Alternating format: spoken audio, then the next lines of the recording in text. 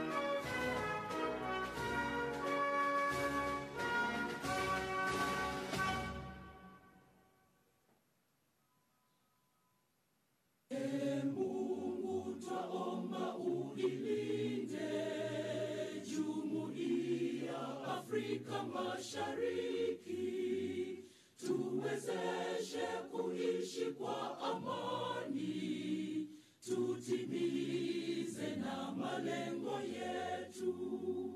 Jumuiya yetu sote tuilinde, tuajibike, tuimarike. Umoja wetu ni nguzo yetu.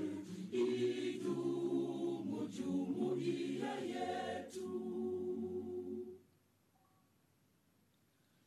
Uzalendo pia mshikamano viwe msingi wa umoja wetu, na tulinde uhuru na amani, mila zetu na desturi zetu.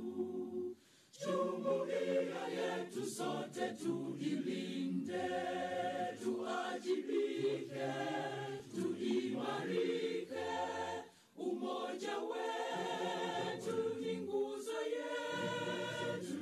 Idumu jumuiya yetu. Viwandani na hata mashambani, tufanye kazi sote kwa makini, tujitoe kwa hali na mali, tuijenge jumuiya bora. Jumuiya yetu sote tuilinde, tuajibike, tuimarike. Umoja wetu ni nguzo yetu.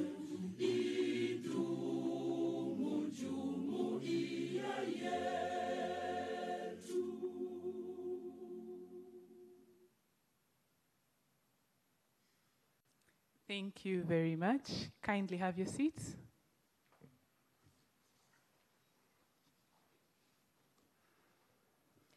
If you've just joined in, again, you're welcome. We are live at Sheraton Hotel in Kampala. Welcome to everyone who's tuned in from across the continent, within the region, and in the nations beyond.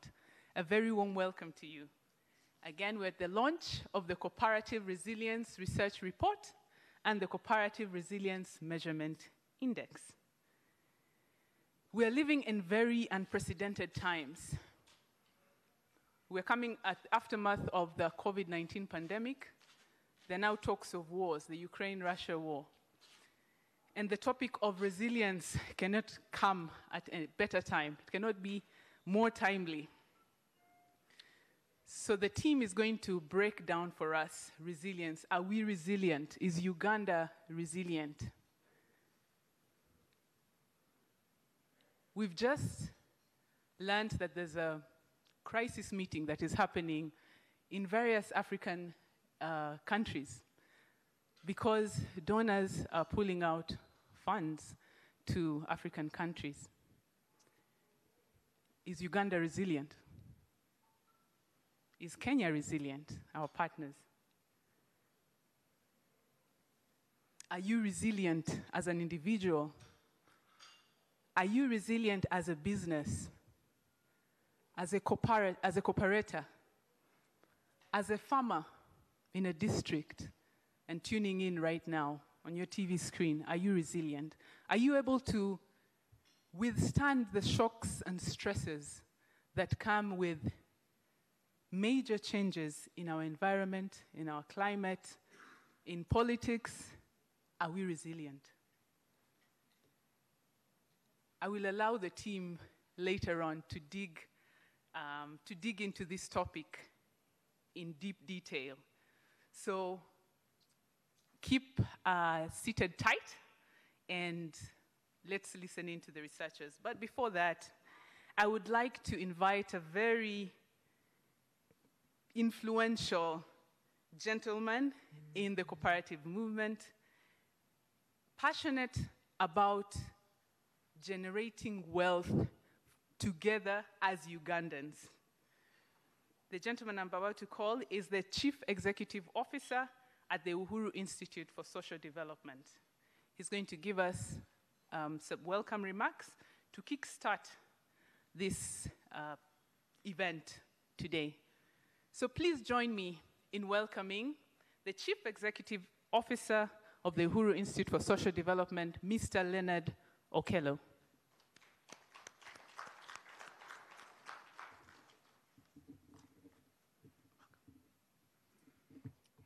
Well, good morning, everybody.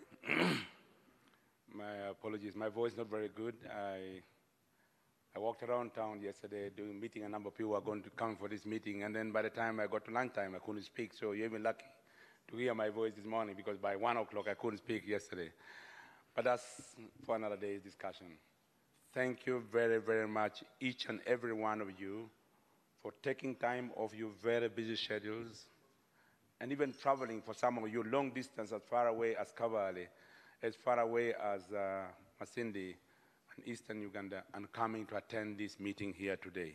We do not take that for granted because we know you have a lot of work to do to survive in the first place, even before you become resilient. And because of that, every agreement to come and join us in this discussion, we take it very seriously. I want to thank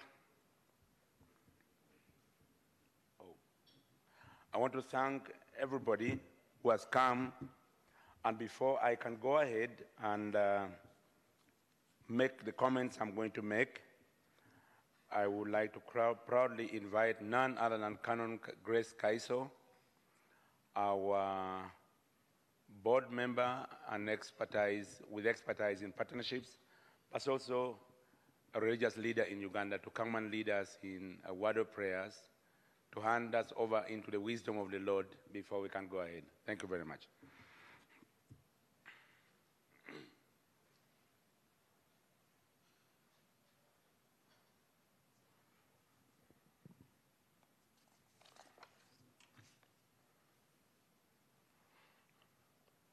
Let us pray.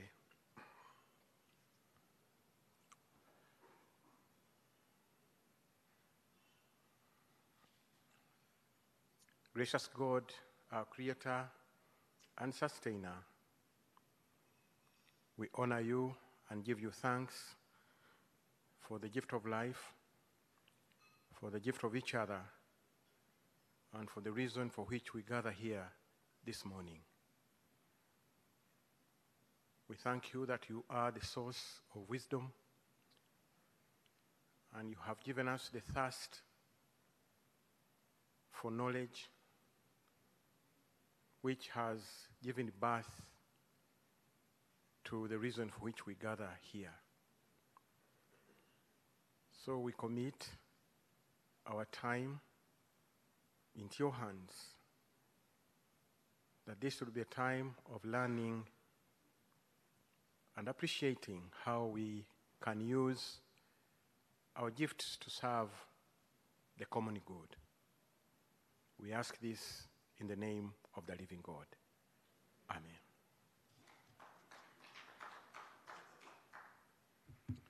Thank you very much, Colonel Grace Kaiso, for the prayers. Fellow cooperators, in 2013, the Uhuru Institute was registered in this country with one simple mission: to work with fellow Ugandans and Africans across the continent so that together we can generate wealth. Our mission is to inspire each and every one of us in Africa, particularly in this country, Uganda, to generate wealth together. It was a dream we had, and we asked ourselves, what kind of institution or infrastructure can be best used to generate wealth together? Not single alone, to generate wealth together. I'm ready to speak. Sorry. How do we generate wealth together? And we got convinced, after reading a number of documents, that the best institution for us to generate wealth together and build our capacity for self-reliance, self-help, and working well together so that all of us get value. Not only a few of us getting value, all of us get value, would be the cooperative movement. And so we started this journey in 2013. Together with the Uganda Cooperative Alliance, we went around this country training an average of 100 local leaders. They included religious leaders, cultural leaders, local government officials, district commercial officers, cooperative leaders, youth and women leaders. And in going around the country, we left them also each with copies of the law of cooperatives, the regulations, and we also left them with a training manual, which we had developed. After going, and I mean all around the country, all the ethno-demographic sub-regions of the country, that were Karamoja, Teso, Acholi, Lango, West Nile, Bunyoro, Rwenzori, Kigezi, Ankole, West Buganda, East Buganda, Busoga, Bukedi, Bugisu. We went all this around this country. And when we met people, the level of excitement about cooperatives was unprecedented. Everybody wanted to read back like yesterday. It had just gone to confirm a report we had just released in 2013, early 2013, in which 98% of the people we met, 98% of the people we met wanted cooperatives back and active in Uganda as like yesterday. And that told us Ugandans were yearning to get vibrant cooperatives once more.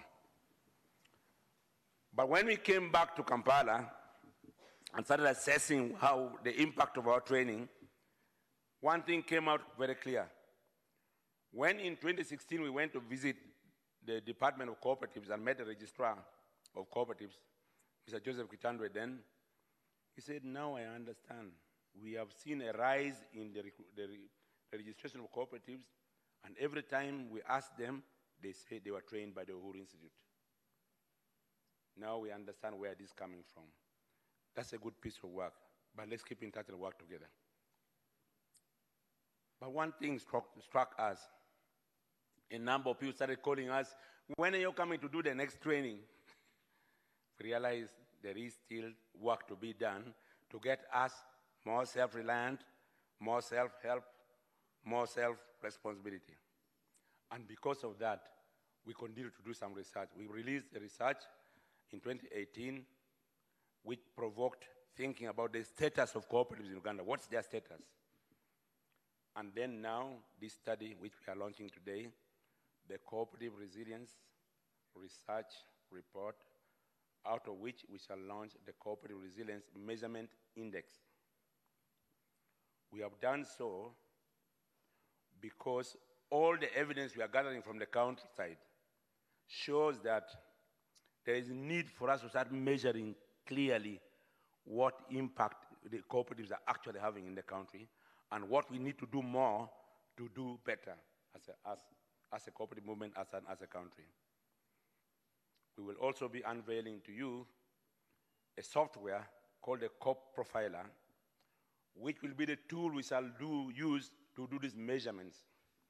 I'll not go into the details of all these things, but because I'm not expert enough to discuss them in that detail. But I would like to thank each and every one of you and recognize the following. Online, the International Cooperative Alliance has connected cooperatives on their monthly bulletin, and so there are people going to join in different parts of Africa and beyond online to attend this online. I already received quite a number of confirmations to me, to my WhatsApp, confirming that they are going online, so we should let them in. I would like to particularly recognize and thank the Africa Cooperative Institute of South Africa, with whom we're in a discussion and hope to build a broader relationship to support the cooperative movement across the continent. They are already online with a number of researchers who recently conducted a very interesting conference on cooperatives, and we are in discussion with them. They are already here. We are welcome, the people of South Africa and beyond. I just want to say, Amandla. Amandla. Thank you very much. For the Pan-Africanists across out there, I know you are watching, and I know you mean well, and you want to get something better out of the cooperative movement for the continent. With what is happening in the world out there now, we can no longer sit and wait for freebies. Because if you listen and been following what has been happening recently, Oxfam International, the Red Cross already commented that monies which were supposed to support refugees and displaced peoples in the African continent and other parts of the world has been cut, in some cases as high as 70%, to support the refugee crisis in Europe. They are not doing because they're such terrible people. They also now have a problem at home. That means time has come for us to sit up and take responsibility about our problems at home in Uganda and in the African continent. And this discussion today is about us taking that responsibility. And I call upon you not to listen to the research only because it is an academic document. Please listen to this research today with a question lingering. What shall we do after this research has come out? What shall we do to become self-reliant and do self-help as African peoples? I thank you very much and wish you all a great morning. I would be so rude to myself and to the Uhuru Institute if I did not pick the wisdom of one of the solid cooperators in this city, who is none other than the chair of the board of the Uhuru Institute for Social Development. Many of us who know him very well, closely, we know him as Uncle D. Uncle D. Uncle D is Engineer Dansan Kisule, the chair and a CEO of YSAVE Multipurpose Cooperative Society, a society founded by Christians, mainly in and around Watoto Church. And we would like to invite Dansan, please, to come and share with us your wisdom of cooperatives and what this means, this study means for the cooperative movement. You're welcome, Danson.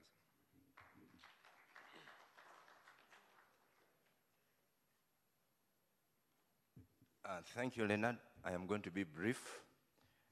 And so in order to be brief, the best thing is you write your speech, because then there you are guided to keep within the confines of your speech other than speaking out of your head like Leonard was doing. Just a small correction. I'm not the chair, I'm actually the CEO. I was the chair, and then my term limits ended. Now, of course, in the cooperatives, you can be as chairman as long as people still want you. But then there were term limits. But let me keep to my script in the interest of time. But also you've come to listen to the research report and not speeches from people. So fellow cooperators and all participants, all protocol observed. I bring you greetings from our wonderful Uhuru Institute think tank, one of the many innovations at the Institute built to serve the cooperative movement in Uganda and beyond, like Leonard has explained. Today, you are going to witness the launch of our third strategic research intended to inform the decisions that will make our cooperatives sustainable and resilient. This is because just like many cooperatives are registered, many are equally collapsing every day in Uganda, like you all know. At least I belong to a cooperative which has been in existence for the last 22 years. And I can proudly say that, and we thank God for that. But I also know there are many that have collapsed in between that time. Most of these collapsing cooperatives are a result of the wrong mindset of the members who only form them to attract external money from NGOs, donors, politicians, and especially the government of Uganda. Money for eating and not for use to develop their cooperatives and themselves. You know what I am talking about.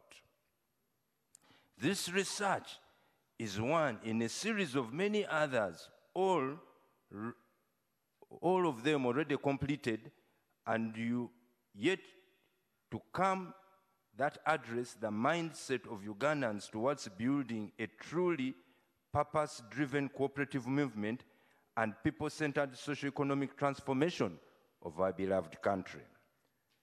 Fellow cooperators, I urge all of you, and especially the government of Uganda, the Ministry of Trade, Industry and Cooperatives, to take the findings of this study very serious in guiding the wealth creation agenda of our beloved country. We cannot just be pumping money at poverty with the people who are not going to mentally change their lives and be better. We must address mindset change as our top priority if these thousands of cooperatives should create wealth in this country. Let me repeat that as I end.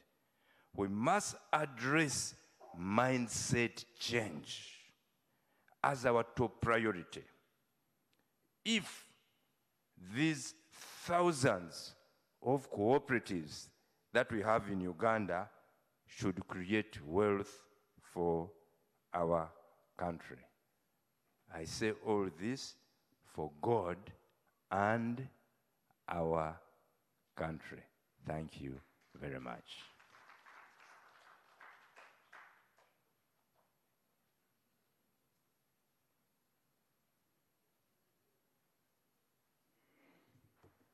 Thank you so much. That was Dunstan Kisule, TUI board chairman, and before him was Leonard Okello, the CEO of TUI, the Uhuru Institute for Social Development. Very wise words there. And I quote, he said, we must address mindset change in order to create wealth for Ugandans, and I would add for generations. Leonard Okello was passionate about Pan-Africanism, and I think generally we need to be concerned about Ubuntu.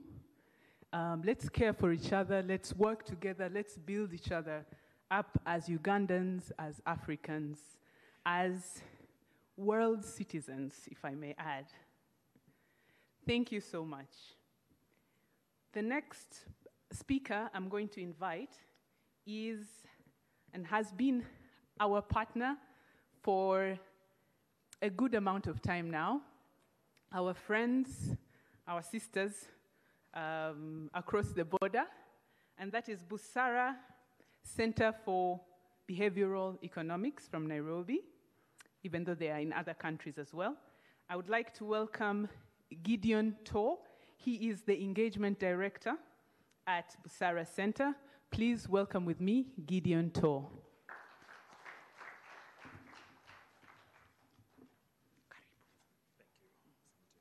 Thank you, Doris.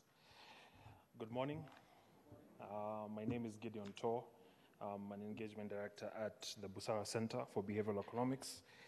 We are a research and advisory organization based in Nairobi, but we also have an office here in Kampala, in Dar es Salaam, Lagos, and Delhi. And what we do is we partner with organizations such as Uhuru to conduct research in various forms, all targeted at economic development.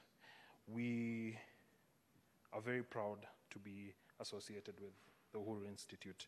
We've been friends, we've been partners for the last 7 years, and we've seen a lot of transformation happen both within the Uhuru Institute itself, but also in the broader region and in the broader cooperative space. My colleagues who are joining me today will be able to speak a bit more about the work that we've done, particularly the launch of this research report. But I wanted to say one or two things to put this into context. So I think we're all aware that the world we're living in today is, let's say, a very different world from the last 2 years. And one of the things that we've all learned, whether it's personally or even professionally and in the world we live in, is that the operating environment that we are in today is a lot more volatile, it's a lot more complex, it's uncertain. There are so many issues happening, whether it's COVID over the last 2 years, whether we have geopolitical crises like what's happening right now in Europe, climate change, whether we're seeing disruptions in the technological space, whether it's positive or negative. All of these things affect us individually and also affect the work that we do, the businesses. And that also means that cooperatives face the same challenges. And this research report will provide some insights into how cooperatives, very much like individuals, can start to have a mind shift, a shift in mindset to be able to adapt better to the world that we live in today, the very uncertain world. And you know, in order for cooperatives to be sustainable and to have continuity, they have to think about adaptability, they have to think about resilience, they have to think about innovation. All of those things come in together. And so we're very proud of the Uhuru Institute, Jane, Leonard, and your whole team. We're very proud because for two things I'd like to highlight today. One is you are walking the talk. You know, we've been friends and we've had very honest conversations, and we all know that the COVID period was very difficult for Uhuru as an institute, but we were able to demonstrate resilience and walk the talk. And secondly, and I think more relevant for today's conversation, we are proud because of the thought leadership you're providing in the cooperative movement. You are generating knowledge, you're generating guidance, insights in a way that is very contextually relevant to different types of cooperatives, big or small, in the agribusiness sector and beyond. And beyond Uganda, the same challenges that cooperatives face here are the ones that are faced in Kenya, Tanzania, and beyond. So we're very proud and we look forward to the conversation that we're going to have today. keep on inspiring the cooperative movement, keep on challenging our thinking, and keep on walking the talk. Thank you.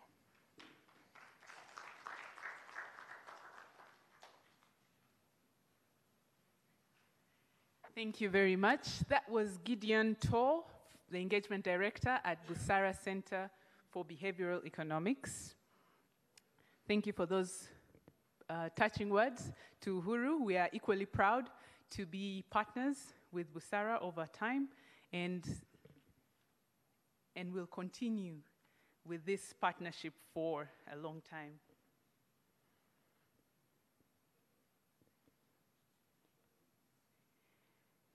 Okay, the next on the agenda is we're going to dig into the reason that we're here. I hope everyone is as excited as I am. We're going to go into the presentation. I will let my co-host be the one to take us through this session, and that is Bishop Edmund Chizito. Before that, I would like to recognize the presence of the MP, Dr. Byakatonda Abdallah, who would like to just greet us briefly because he needs to go into another, he's called into another meeting. So if you can just greet us, and then we'll have Bishop Edmund Chizito to take us through the presentation of the report. Thank you. Dr. Byakatonda, you're very welcome.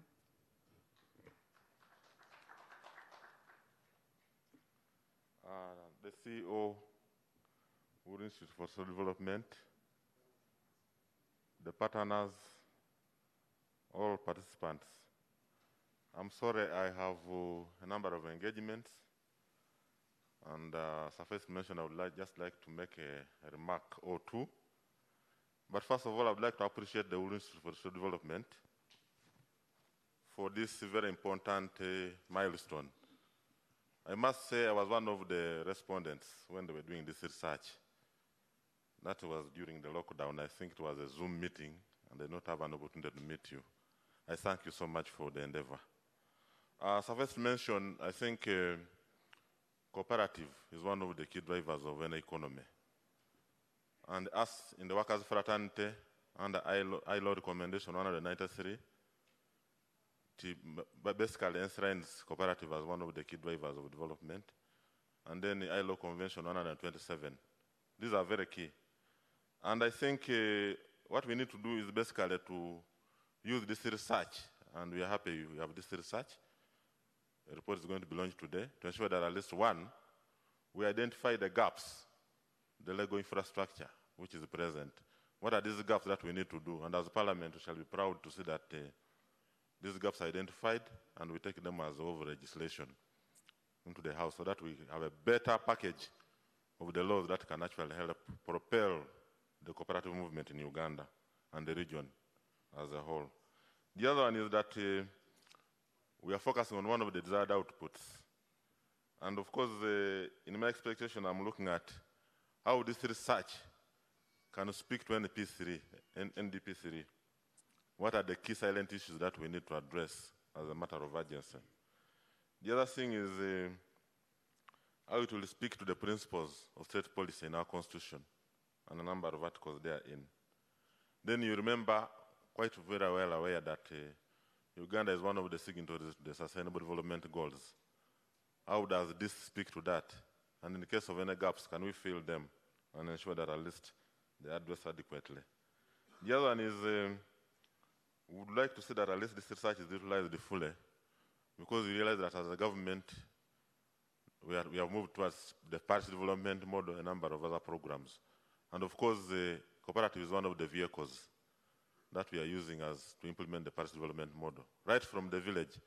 So it's important to actually highlight all those key issues, and I think this research is going to help us a lot. The other one, you find that countries, the 14 countries, you look at, I think, Jordan, you look at Finland, they have all looked at these parameters. And the key issue here is that how does the cooperative movement now contribute to our GDP in terms of percentage? Then we could also have other index like the performance measurement index, the structural measurement index, so that we can also highlight on the key issues. I would have probably liked to stay to the end, but I think because of other pressing issues, I want to wish Uhuru Institute for Development and the participants nice deliberations, and I know we shall share the report. I thank you so much.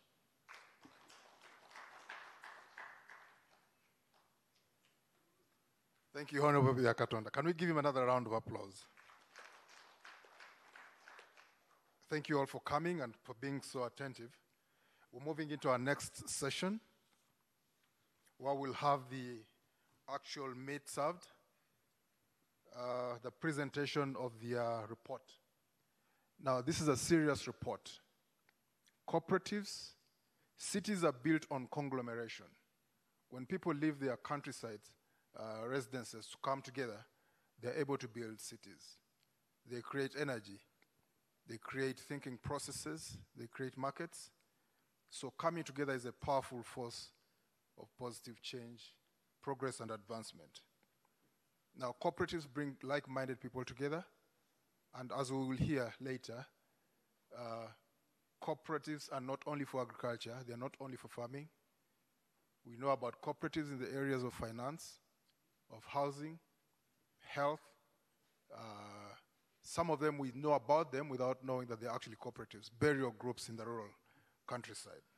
So this is a very important dynamic, bringing people together, like-minded people together. And Uhuru is not an ordinary NGO. They empower social businesses. Some of us come from the background of business. We look for money for ourselves and our shareholders. Uhuru Institute does not look for money for themselves. They look for money for other people. Can we give them a round of applause? That really touches me. If I were in their shoes, I would be looking for money for myself and my company shareholders, but they're not doing that. They're also not even only giving out handouts. They're empowering the masses. The traditional land government organization gives out handouts. They create a borehole for you and they go away. You might not know how to sustain it. But Uhuru Institute builds that in. I'm trying to create a background for us to understand this topic very well, better. Now, this report, trying to understand the resilience of these cooperatives. Yes, you can create them, but supposing there's a shock. Right now, we're going through a time of shock. We had the shock, the 2-year shock of the pandemic, the COVID-19 pandemic. Now we have the global disruption from the Ukraine-Russia crisis. So when such a thing happens, are you resilient enough to withstand it and be able to continue, because a better day is going to come? So this report, this survey, and it took 1.5 years to undertake. We're going to hear from the lead investigator. It's a 164-page report. They surveyed over 100 cooperatives. Honorable Yakatonda says he was one of the people who was reached out to. 100 cooperative leaders. There were focus group discussions with up to 128 cooperative members. And there were several other, more than 30 information interviews. It covered more than 63 districts of the country. So it's a report that we need to take rather seriously. Now, the next session is going to be, we're going to hear the report being presented. Then we'll have discussions from other people who took part in this report. I would like right now to invite the lead investigator, the panel, to come to the front. Ms. Jane Amugoyokelo, I'll ask you to step forward to take your seat at the high table. There's no table at the podium. I would also like to have invite Mr. James Kenga, the co-investigator, to step forward as well. Mr. Samuel Otim from the Trail Analytics. Dr. Fred Muhumza is supposed to be with us. He's unable to come because he's been invited for a national duty. Now, I would also like to invite Mr. Leonard Akelo to step forward to join this team, and Mr. Dunstan Chisulde as well. Then we'll be ready to start with the main presentation. I would urge you to pay close attention, because that's why we're all here. The report is titled, Upholding Cooperative Identity as a Crucial Determinant of Cooperative Resilience, a case study of cooperatives in Uganda. We have people listening in from around the world. We have people in South Africa joining via Zoom and other parts of the world. I will not take any more time. I'll invite you, Jane Amuge Okello, the principal investigator and operations director at Uhuru Institute, to come and present your report. Jane Amoge Okello, you're welcome.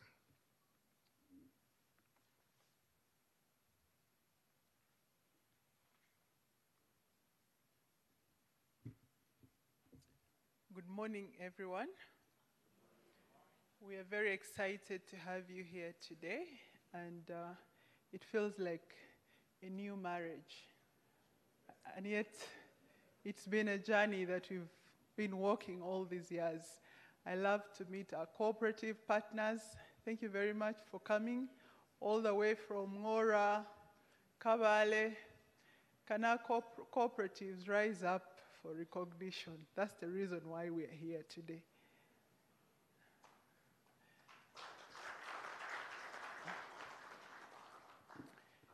Thank you. All protocol observed. This morning we'll be presenting to you our research report. As Edmund already said, the research is titled Upholding Cooperative. Where is it?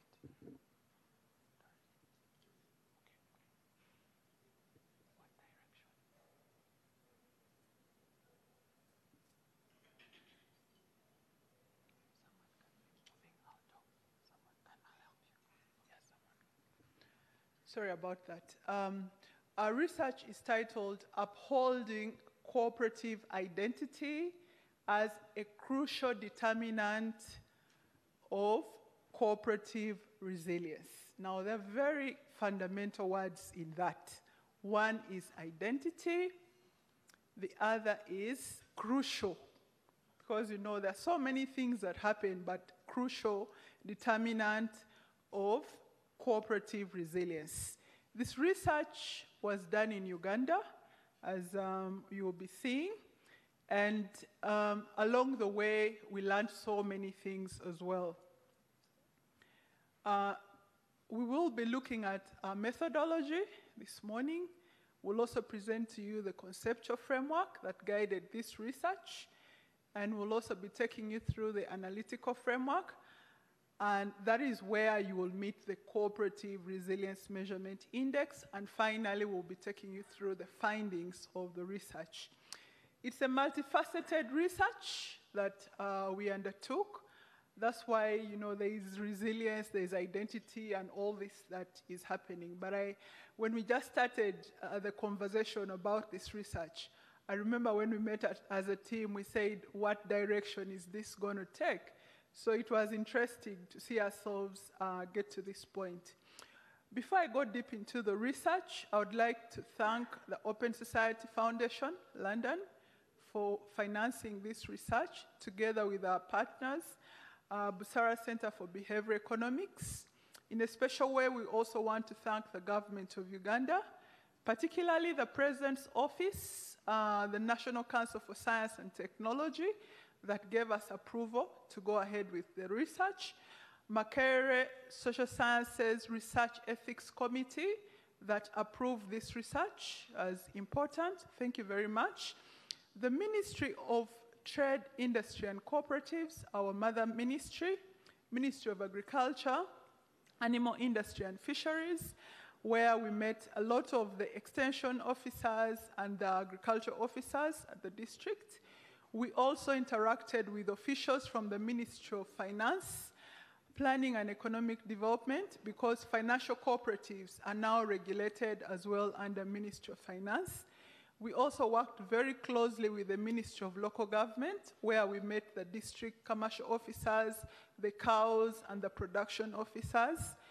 The RDCs, the resident district commissioners, very supportive. We did this research amidst COVID, and they were there to give us way and guidance. I also want to thank the cooperative colleges, especially Ndeja University, where we have Dr. Buvule, who supported this research. At the same time, we also want to thank Tororo Cooperative College, that was very much at the center of this research as well. To the research team that are here and online, thank you for bracing COVID to be able to get the data for us to get this report. And to the cooperative leaders who are in the house, online, and wherever you are, thank you for receiving us and giving us all that you could. And finally, to the board and management of the Uhuru Institute and the staff of Uhuru and Busara, thank you for all the dedication that you put in for this research. When we walked in, I could feel the cooperative spirit. But I'm not sure if it's only me who understands that spirit. Sometimes we relate to spirits only when we talk about Jesus or we talk about Jaja Mwanga. But in this house today, we have the cooperative spirit. And that is very much the discussion we're going to have around cooperative identity. When Gideon made his speech, he mentioned that the world is at a place of volatility, of uncertainty, complexity, and ambiguity. If you look at the current war that is happening in Ukraine, only a few of us understand what's going on. Because one day, we just saw tanks drive in and saw bullets, you know? And here we are, an African people, a people that are largely, in my language, we say, you know, we are almost on the receiving end. Almost in every budget, there is a donor supporting something. So I had a border man saying, you know, this war in Ukraine could affect our oil. All they're seeing is the fuel, because that's what they relate with. But how about you? As we discuss resilience and identity, let's look at this not just from the cooperative industry segment, but holistically as a country.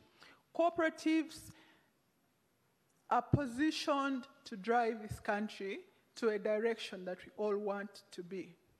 Now, I have been told severally that cooperatives are resilient naturally. You've had conversations where people say, you know, women are very strong, women are resilient. Who has heard that? So it's almost the same thing that cooperatives have been baptized to be. Very strong, very resilient, and very sustainable. But the question I'd want to pose to you as we go into the discussion is, if you belong to a cooperative, is it really resilient? Do we even understand what resilience means? Is it sustainable? Sometimes we have talked about resilience and we have confused it with sustainability. And this morning, as we discuss, we realize that those are two very different things but connected, and each of them borders onto supporting the other. Now, in Uganda, we have been disrupted as cooperatives by the war.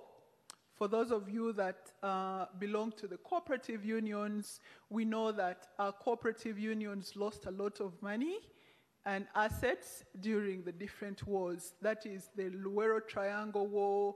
We also had cooperatives lose a lot in the north with the NRA war and all these insurgencies. And this morning I was on the morning show and the host was asking, what killed our cooperatives? Part of it is the war.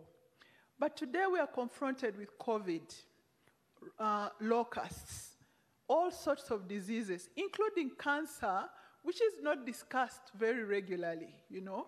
Or if it's discussed like a high-level disease. It's not brought out as something that is affecting all of us. We are also in a situation where we have natural disasters. Just recently, we had a volcano erupt in Congo. And you can imagine what happened to the communities that were around this mountain. We also have a lot of income inequalities. I proudly tell people that I had my two parents. My father was a wealthy businessman, but my mother was a peasant. So when you look at the peasant and the wealthy businessman, you realize that the world is in two different places. Every day, a peasant has a different story to tell from us who are in our offices, who are in our SEs, because their challenges are different. And most of our cooperatives actually belong to this group I'm calling peasants, who wake up wondering when the rain is going to fall. Can you imagine it's taken 6 months before rain has fallen in northern Uganda? Where I come from, which is Dokolo district, we have not seen rain for 6 months. Grass is gray, no rain. And today, as we discuss resilience, think about all these things happening around us. There is disruption, ICT disruption, both positive and negative. The positive thing about the ICT disruption is that we are able to communicate faster. But there is my mother who cannot even use a smartphone. It's scary. It's scary because perhaps she can't speak English, but the bank is now saying for you to transact and you belong to a cooperative, you need to use mobile banking. That's disruption. Are our cooperatives ready for this kind of disruption? We are looking at climate change, and I think I've mentioned this. Some of the policies we have around us as cooperatives are not policies that are growing us, and we'll be seeing as we discuss our findings. So I thought it was important for us to understand the context of where we are and why then the study is situated as very important for the cooperative movement. I can see Honorable Gume in the house. Honorable, you're welcome. We recognize your presence. And as I mentioned, Honorable Gume, I know that cooperatives are being registered every day in the ministry where you sit.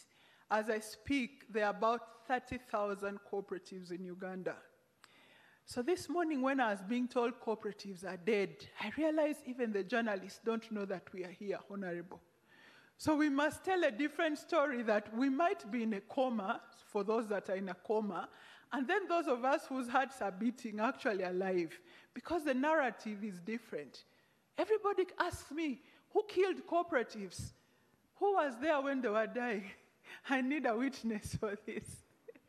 Okay, so as cooperatives are being registered every day, others are collapsing, and that's the reality on the ground. If they're not collapsing, they're declining, and declining because of some of the discussions we'll be having on cooperative identity. That tells us that cooperatives have inherent risks. There are risks that are within what we are calling the cooperative identity and vulnerabilities, but that's not the reason for them to die.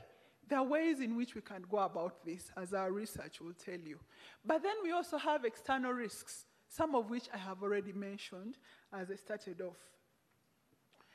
The cooperative movement, unfortunately, in Uganda continues to lament. Everybody wants someone to fix their problem. I don't know how many calls you get in a day, Honorable. Or I also saw a commissioner, Robert Mpachivi. I'm sure your phone is always ringing from the cooperatives on the challenges they have, the lamentations. And today we'll be taking us to Revelations and Actions, the books of Acts as far as resilience is concerned. So in our research, we present the cooperatives as complex network of internal and external relationships. There's a lot of relationship within the cooperative, but also outside the cooperatives. But key to this research is the principal agency theory, which we'll also be discussing. I thought I should just throw that at us so that once the discussions deepen, you'll then understand why these are very important.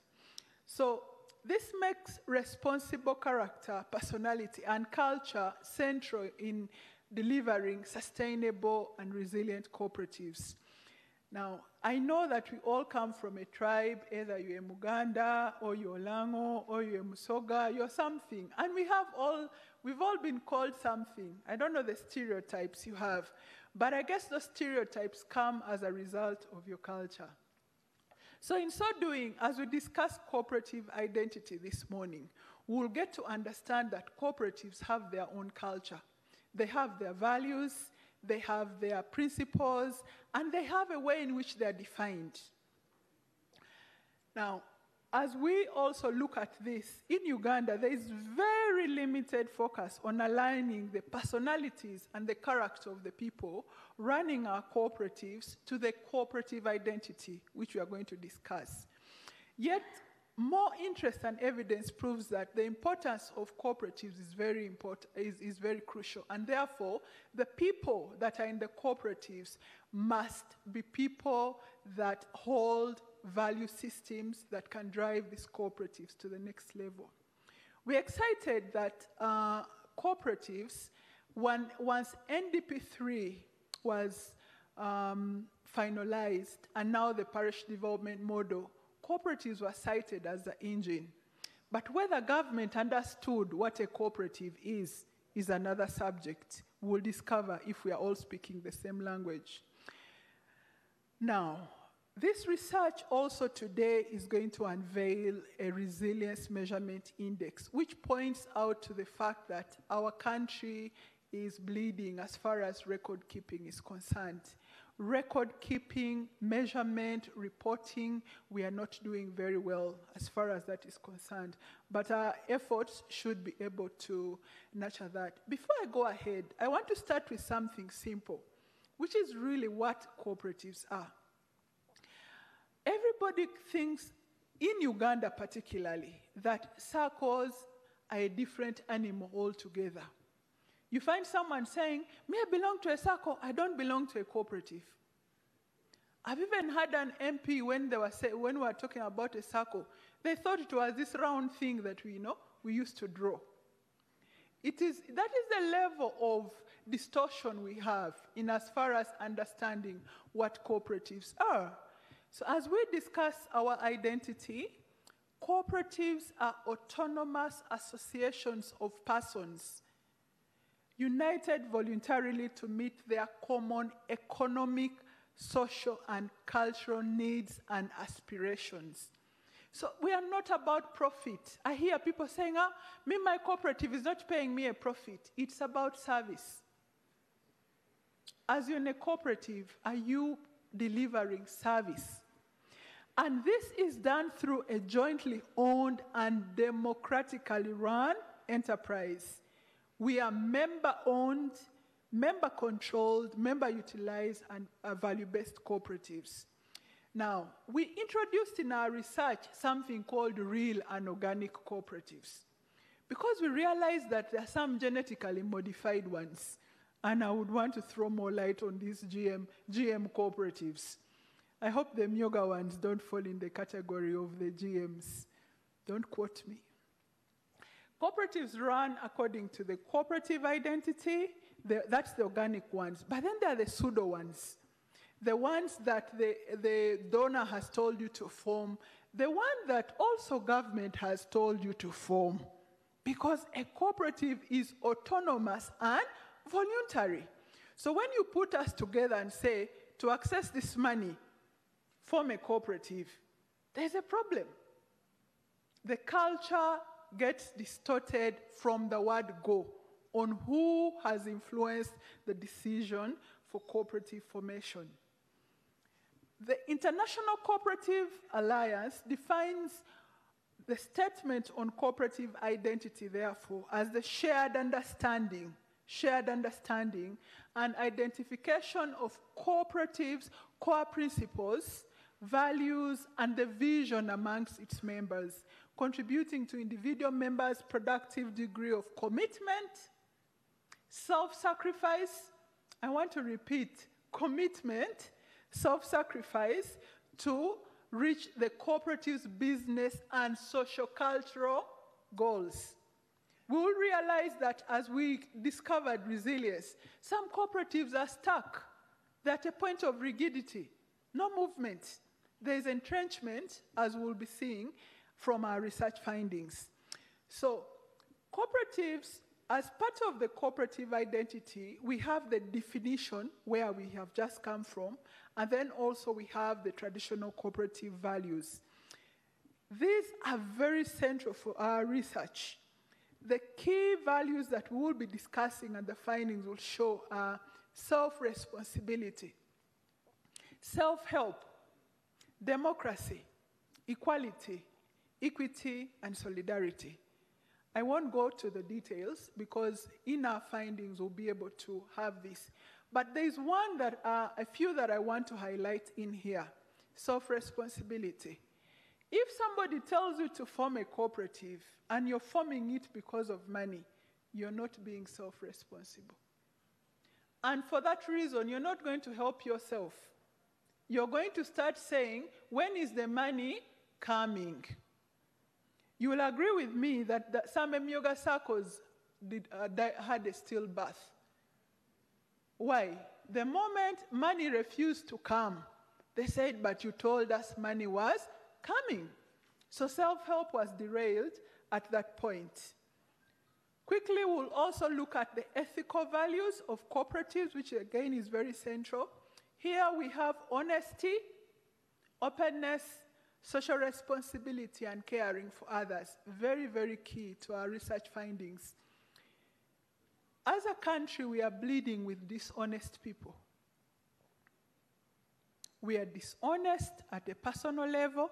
Even at the point of joining the cooperative, we do not state the reason why we are joining these cooperatives. Then when we are in the cooperative, we are dishonest about how many bank accounts we have, dishonest about how many wives we have. By the way, it's important to declare the number of wives in the cooperative, because when you die, we need to pay whatever it is. Or we want your wives to join the cooperatives as well, because it's a family unit. We are dishonest about bank account details, in the sense that you have borrowed from cooperative Jen, you've borrowed from cooperative Gideon, you've borrowed from cooperative. So you see the dishonesty. We'll be looking at that. The other thing that is very, very important in these ethical values is social responsibility. Is your cooperative destroying the environment? Is your cooperative feeding the world on pesticides? Some of us are so money hungry, we are going to spray tomatoes even when they are not ripe to ripen. And then we complain of cancer. And some of our cooperatives are at the center of this. And our values are saying, be social responsible. Caring for others. What interest rate are you charging your members?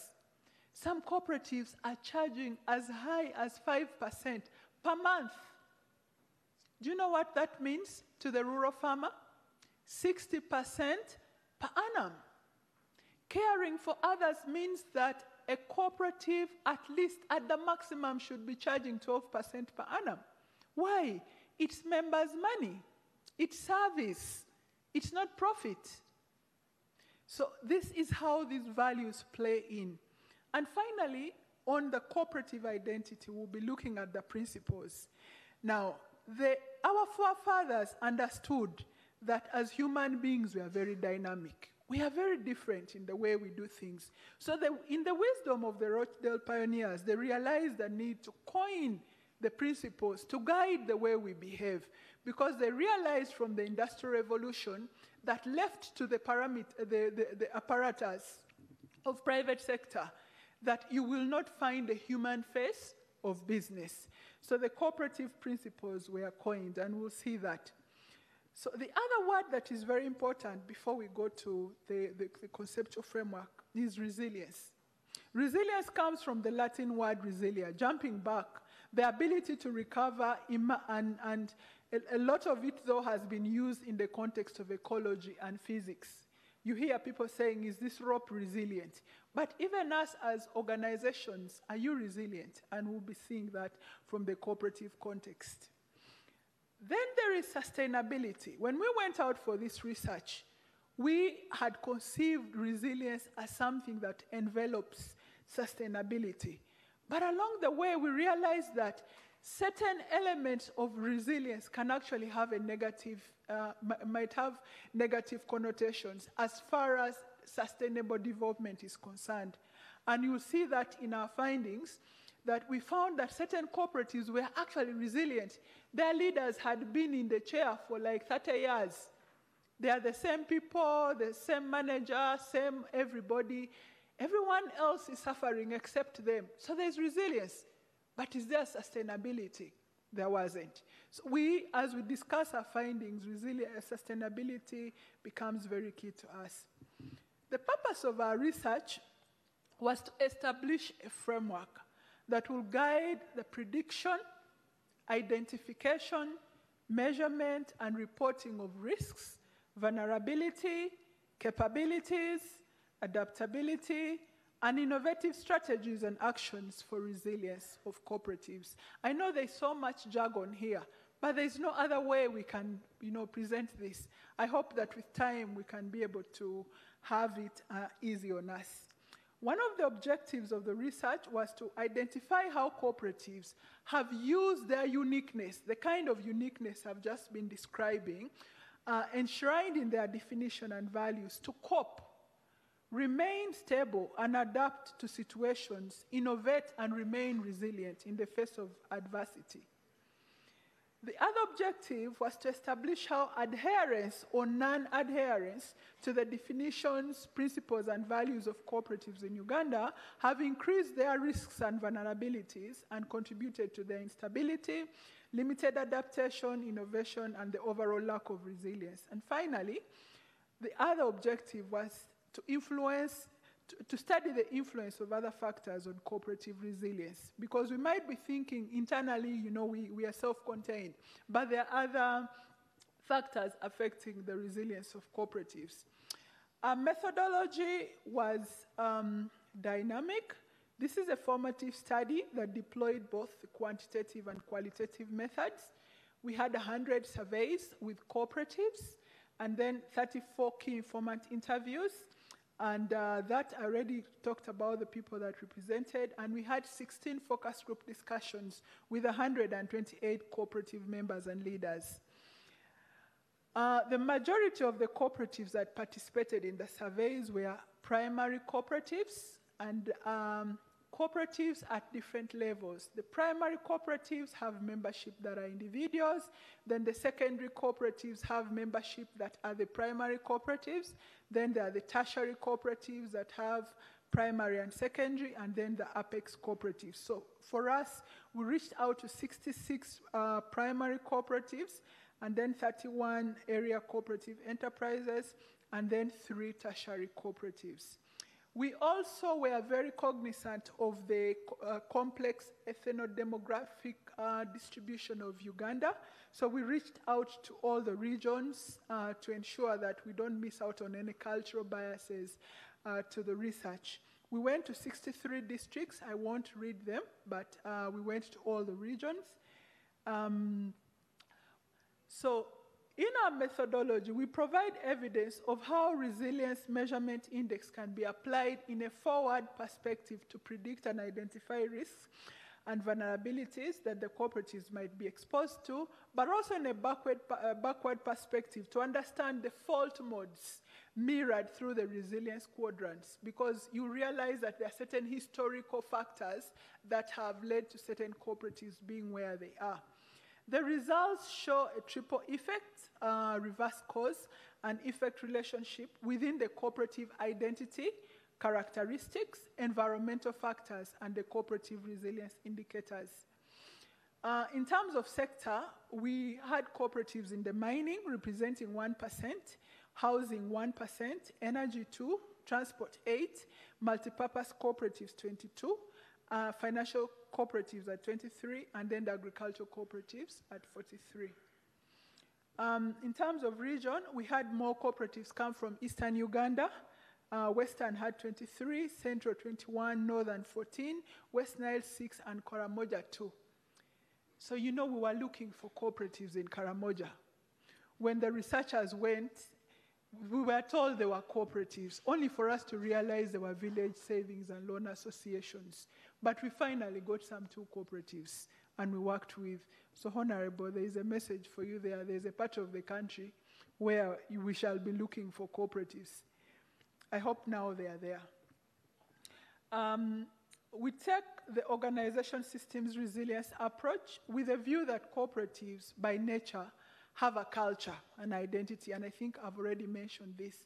And this culture defines the way they function and the way they relate with a broader pestle. That's a political, economic, and socio-economic ecosystem. We view resilience as an intrinsic attribute of the cooperative organization, nurtured and fostered by the understanding and application of our identity. The identity is exploited and deployed as a defense and adaptation mechanism to internal and external disturbances. And I want to simplify that the way in which we do our democracy is different from the way a company does democracy, or in the way in which they run their corporate governance is slightly different. And one of the very significant differences for a cooperative is one member, one vote. That even if I have 1,000 shares in my cooperative, I still have one vote. And yet for the company, if I have 1,000 shares and another has 2, I, with 1,000 shares, takes more superiority over the one with 2 shares. So you start seeing that cooperative identity is very unique. The study presents resilience as having a duality of systems capacity to adapt to internal and external disruptions and adversity by changing its structure, that we are not static. Within the identity, we can actually modify and adapt certain things. But you'll go to a cooperative and someone will tell you, for us, we have to meet under that mango tree. That's where we met in 1962. And that is it. So we have this old mentality that we must meet physically.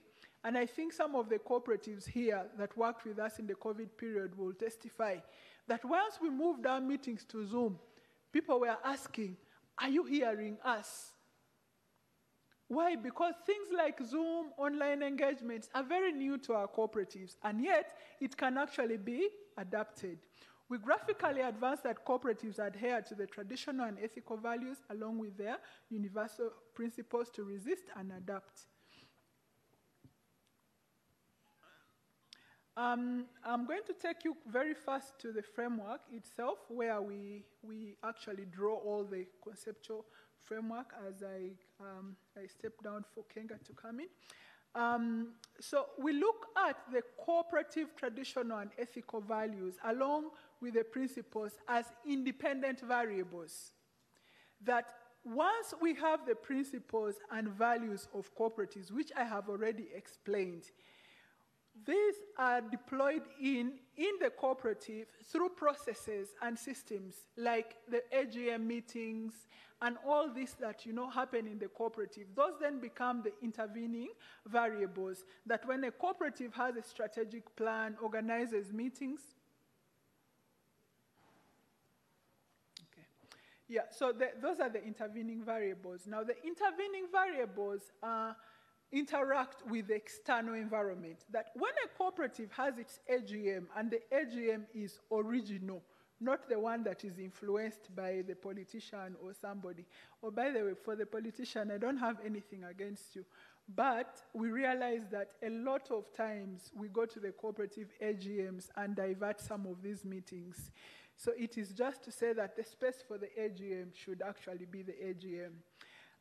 So yes, the intervening variables, that's the AGMs, the structures, interact with some of what is happening in the external, that's the policies, all those influences, the technological change, and that then creates pressure within the cooperative.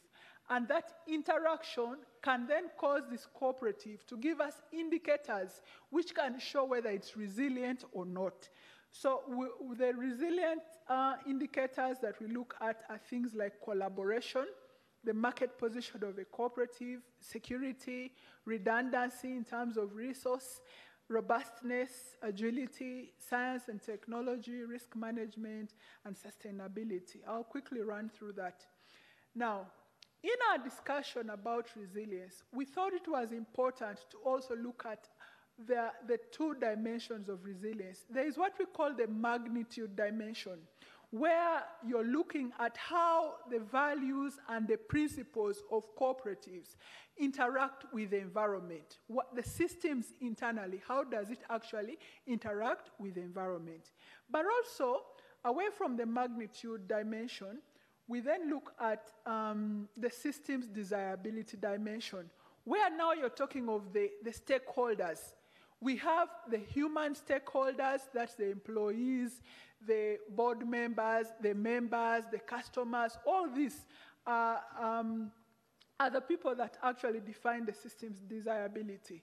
But we realize that even if the systems are strong and the people themselves that create this network have a fault line, let's say they are thieves or they are unserious, the cooperative will not be resilient, as we'll look at. So those are the dimensions that we look at. Critical to the system's desirability, we look at the principal-agent relationship. Cooperatives delegate a lot of responsibility, that the members are the supreme decision-making organ delegating responsibility to the board. But these people that you're delegating responsibility to, do they have self-responsibility? Are they honest? Are they open? The people that you're electing, are they people that have self-drive? Do they want to take you somewhere? So that relationship is very key, as you'll see in the findings of our research. You realize that if you have an agent, like a board member or a manager who is a thief, who is manipulative, who is lazy, your cooperative is in a serious, serious challenge.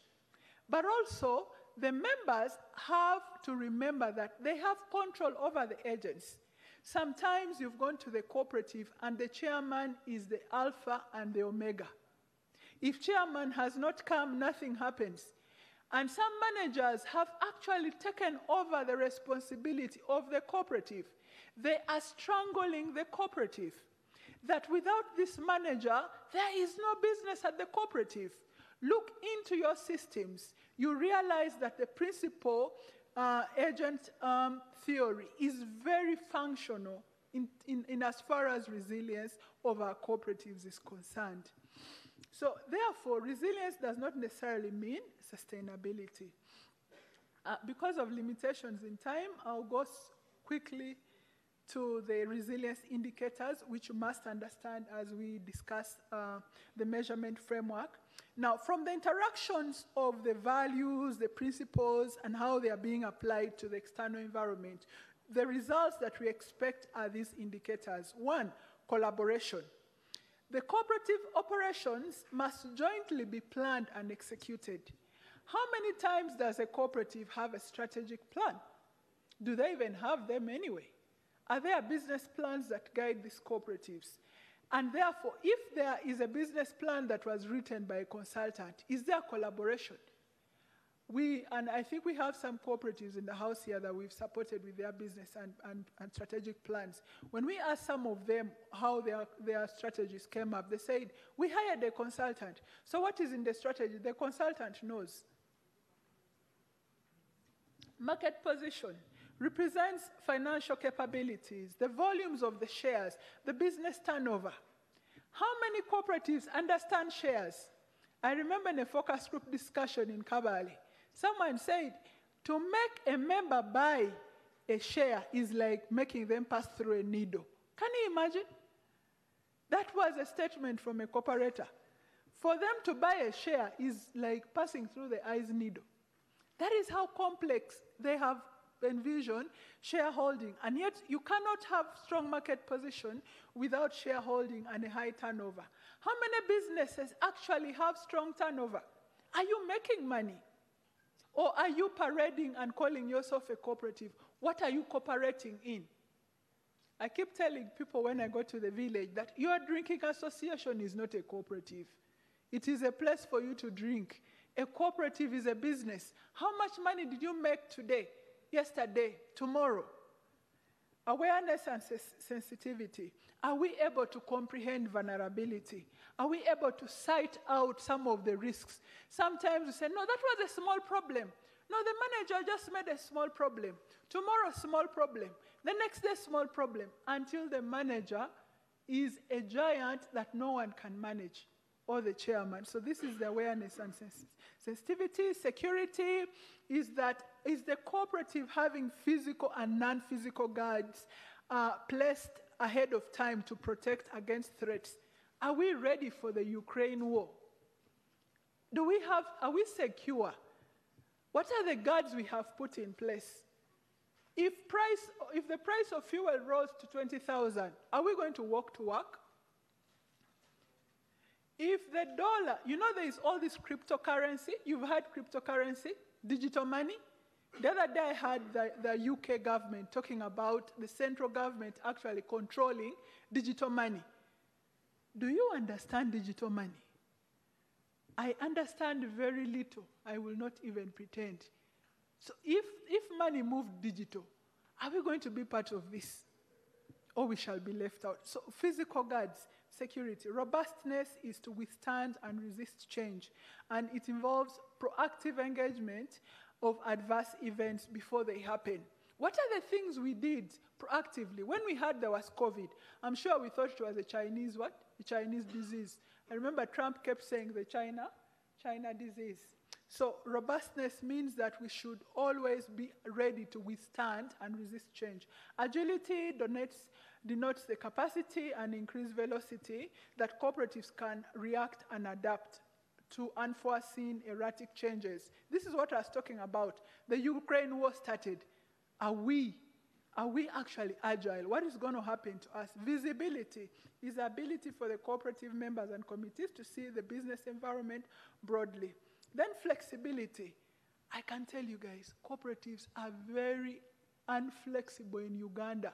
Not because they're not supposed to be flexible. Everything is done in the traditional way. You go to a place, for us, we have one AGM like this.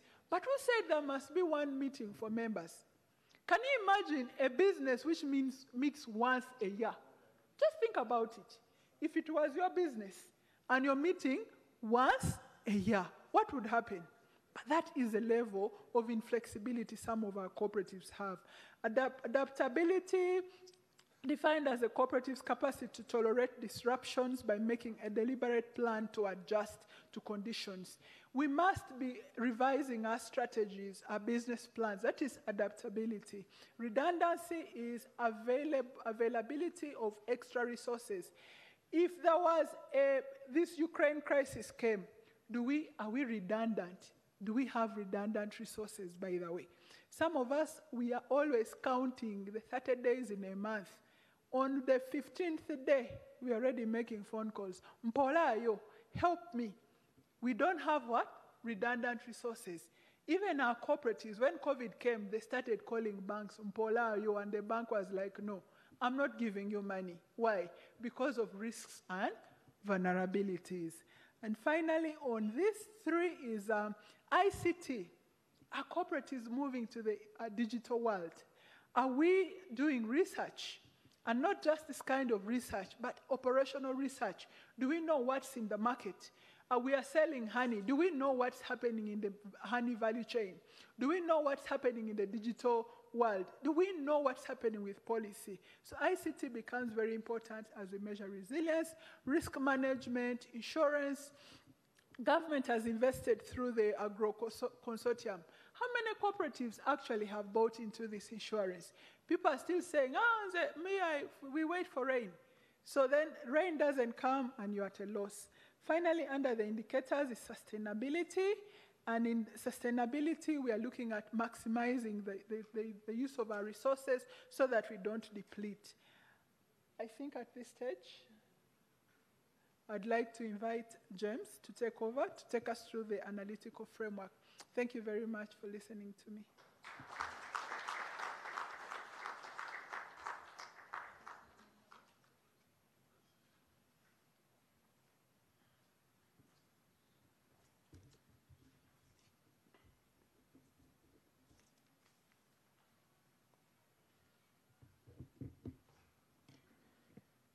Good morning, everyone. So, my name is James Kenga, and I was privileged to work together with Jen and her team in this research. So I think at this moment, what will be most useful is if we can have the index projected so that I just walk through the team, because I understand we sort of limited in terms of time. So Joshua, I don't know if you can project the measurement index. from the Excel form that I had shared earlier.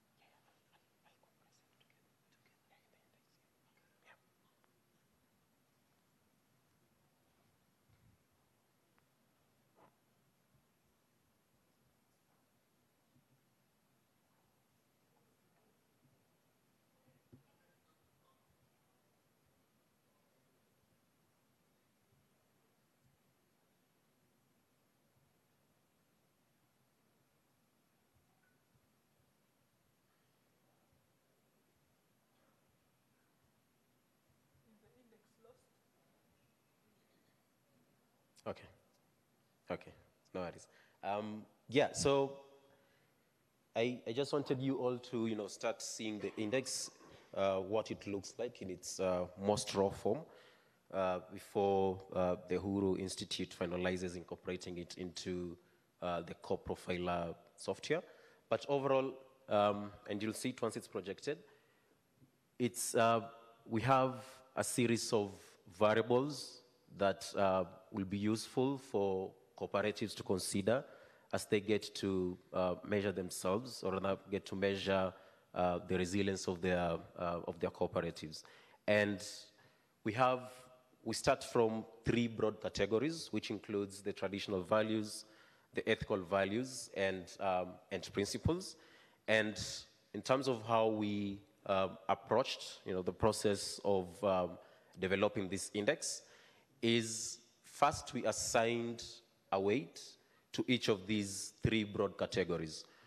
And overall, what we wanted to present is we wanted a scale, cooperatives to have a scale that they can use to measure themselves against these 3 broad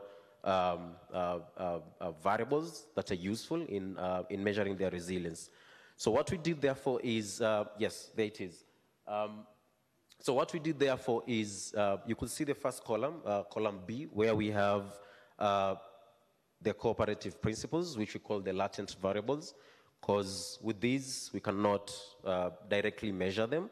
We have to depend on other variables, the observable variables, for us to adequately get to measure the latent variables. So within the first column, it's what we call the latent variables, and here it's where we have the 3 broad categories. So these are the cooperative principles, the traditional values, and the ethical values. And we went through what we call a weighting process, so that we assign proportions according to how important these 3 categories are, or rather how much they contribute to the resilience of a cooperative. And the process included, of course, the findings from the research that we had. And we also had key discussions with some of you who are present here today at this launch, just to understand, how much people or how much cooperatives do value these 3 broad categories. And eventually, what we came up with was that the traditional values, which has 7 components within itself, contributes 50% to the entire resilience of a cooperative. And then the ethical values, which has 4 key components, contributes 20% to the entire resilience of a cooperative. And then finally, the principles of cooperatives contribute the remaining 30% to the resilience of a cooperative. And as you can see here within the first column, the second column, column B, we start by first discussing, or rather showing, the cooperative principles, which are 7, the open and voluntary membership, member democratic control, member economic participation, autonomy and independence, training, education and information, cooperation among cooperatives, and finally the concern for community.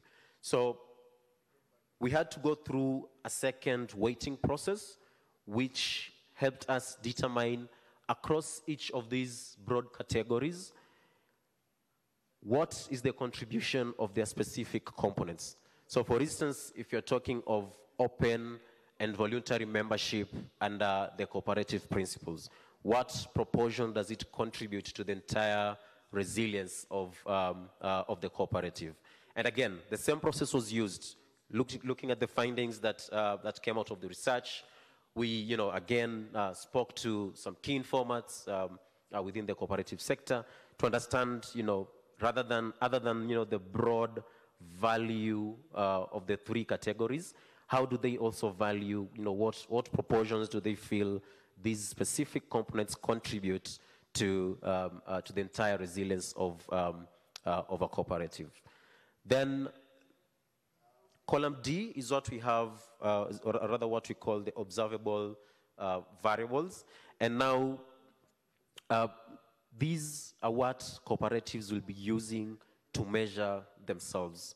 And how we came up with these, again, we went back to, the statutory policies within the country to basically identify what applies to each of these three broad categories that we have.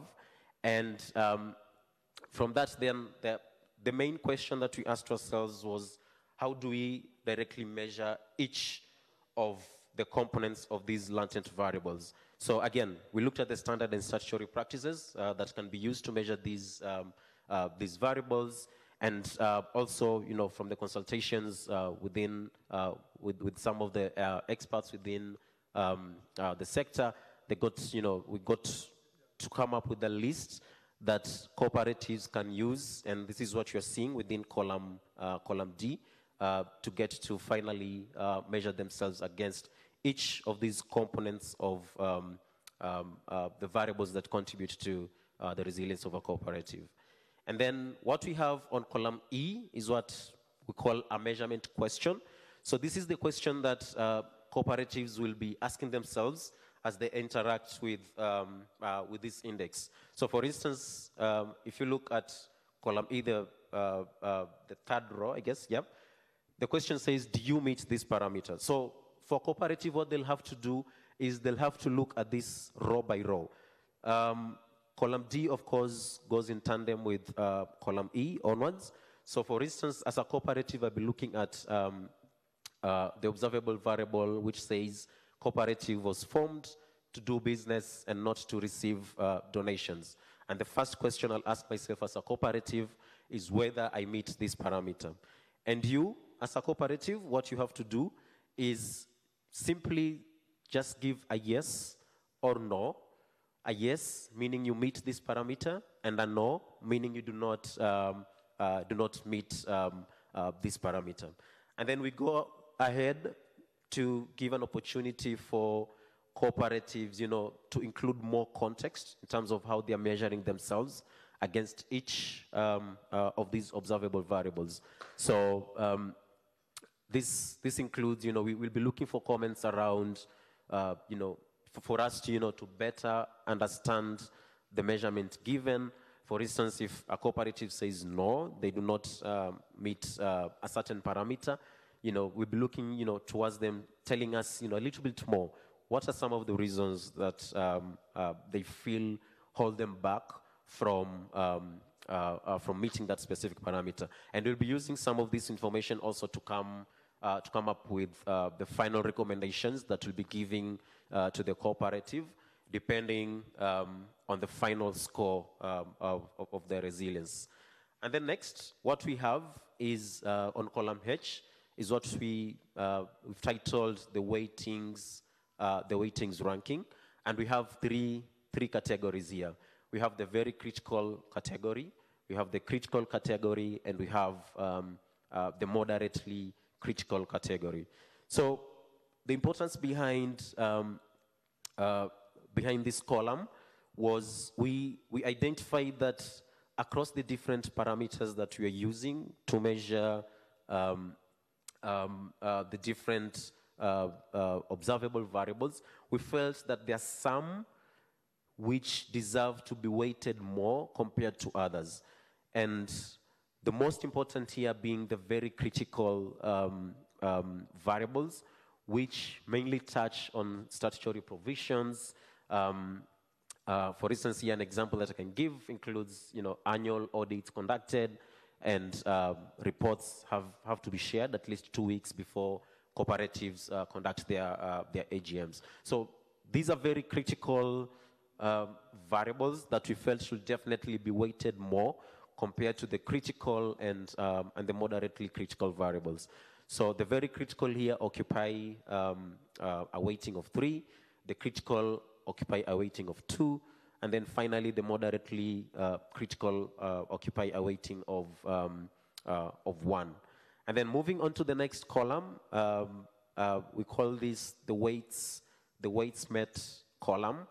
And basically this is a calculation that is done according to the parameters that a cooperative meets and the weight given to that specific variable that the cooperative has just measured themselves against.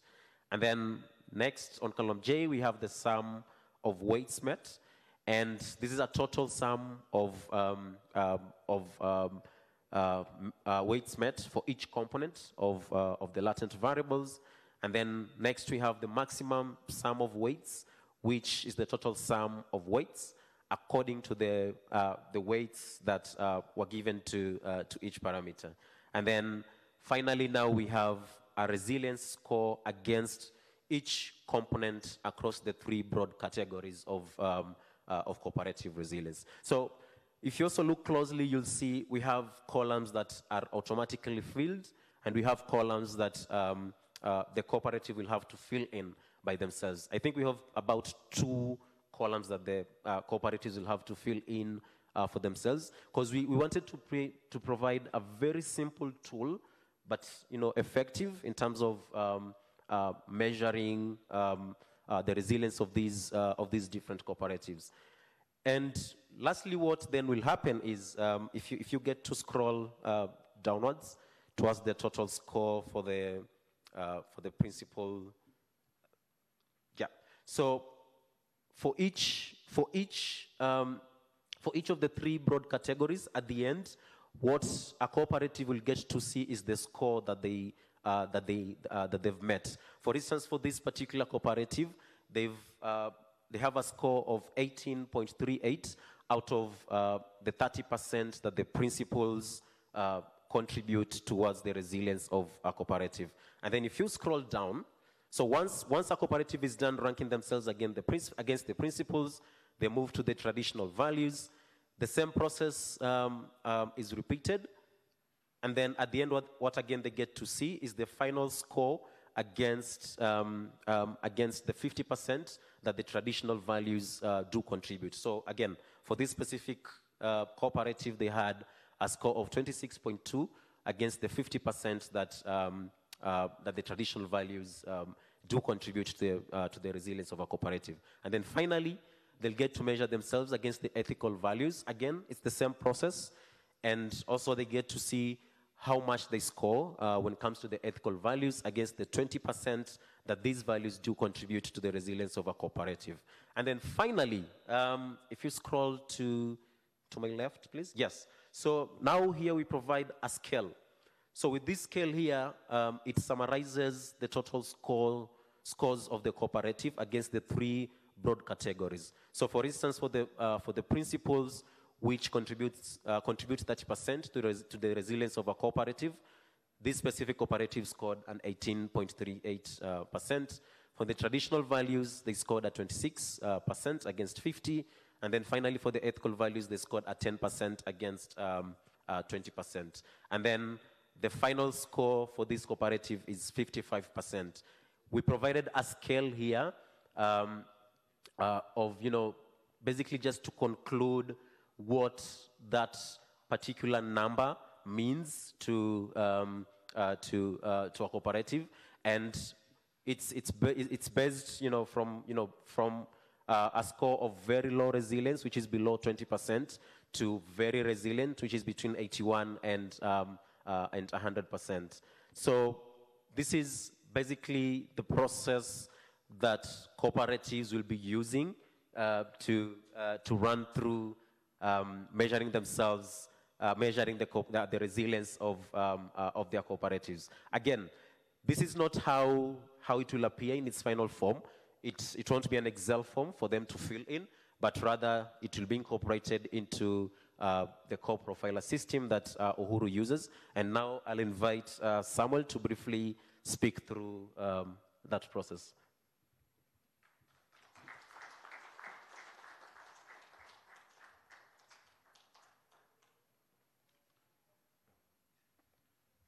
Morning, everybody. My job is to talk about the core profiler system, and my intention is to keep it very, very simple. First of all, there is a little remote that was offered to Jen at the beginning. Can I have that, please? Because there's a presentation I'll be following. Now, wonderful. So this is the presentation. The remote allows me to control it from here.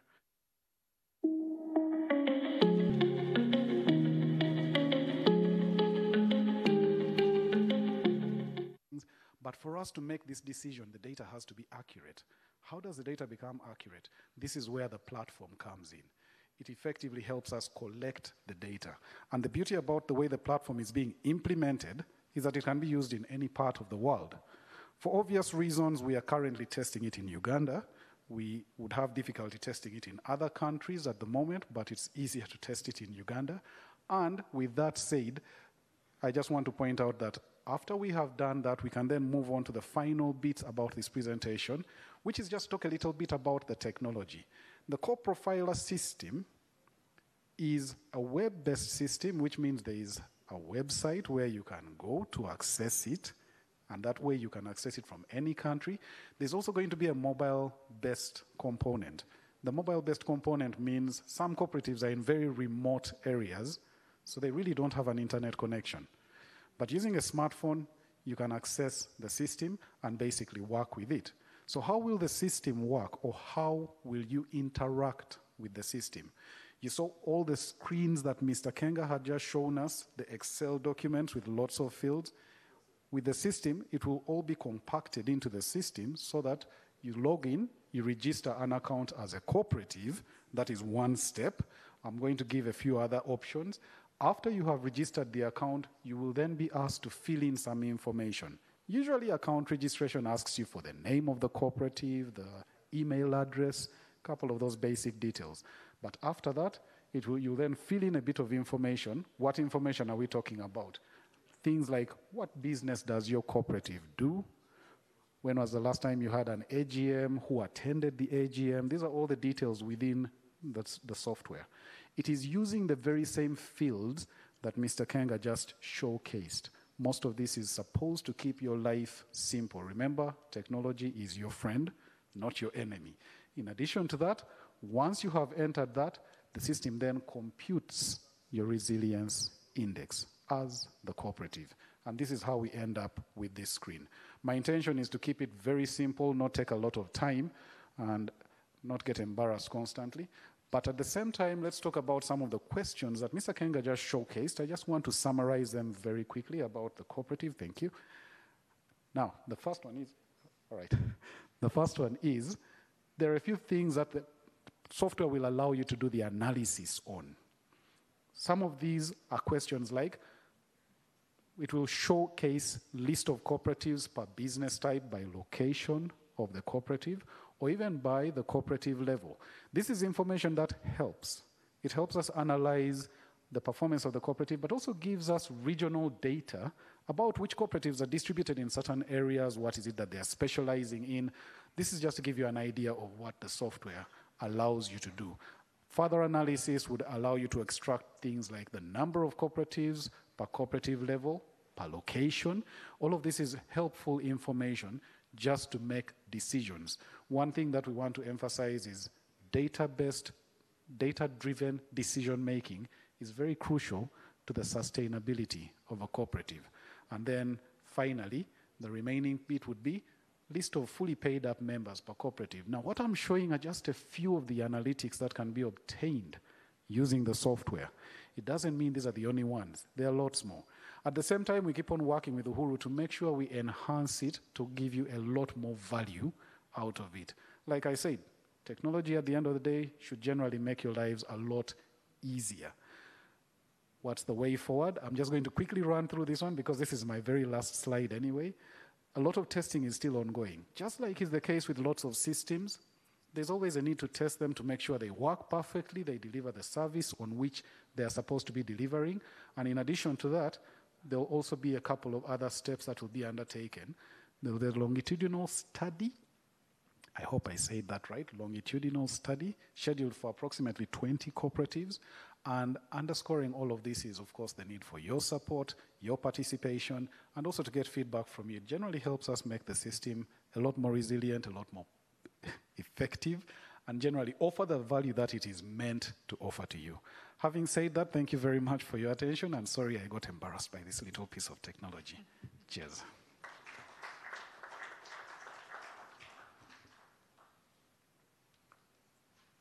Thank you very much indeed. Another round of applause. Okay, I believe we're making good progress, and I think we're getting into one mind. We're beginning to understand these complex matters a little bit better.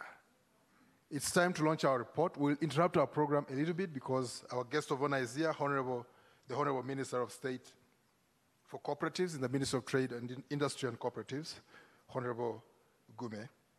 He will be launching our report, but I'm not worthy to tie or even untie the laces of his shoes. I'll invite the chairman of the board of Uhuru, the Uhuru Institute, Mr. Dunstan Chisule, to come and invite our guest of honor to launch that report. Okay, thank you so much, Reverend. Ladies and gentlemen, without wasting much time, Honorable Minister, please, you're welcome to come and say a few words, and then you will launch the report. Leonard, kindly accompany the big man, and then we'll stand here as guards as he's speaking, and then we will accompany him to. Thank you.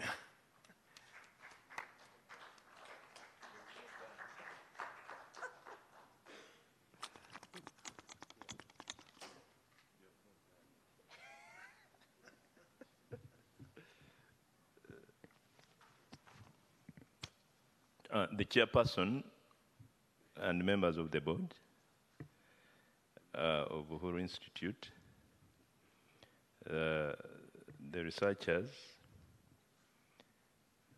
I saw the registrar here, cooperators, I saw somebody from the National Planning Authority, and all of you researchers and the management of Uhuru. Ladies and gentlemen, I'm extremely happy to be here, first of all, at the launch of a research that is going to help me in my office and my officers to equally analyze the resilience and be able to measure how predictable the cooperatives are. And I could be in position to learn that while I'm in Kampala, Cooperative X can easily collapse in 2 years if we don't put into action and into place so many other aspects. Today is very important for the cooperative movement. I have listened to the yardsticks used in analyzing the cooperatives. I've also discovered that you have adequate research on the total number of cooperatives we have in the country. And you have mentioned some issues which have interfaced as a minister of this sector for the past 5.5 years. I know it all, And however, I'll also take this opportunity to mention a few things that are pertinent to the development of the cooperative sector.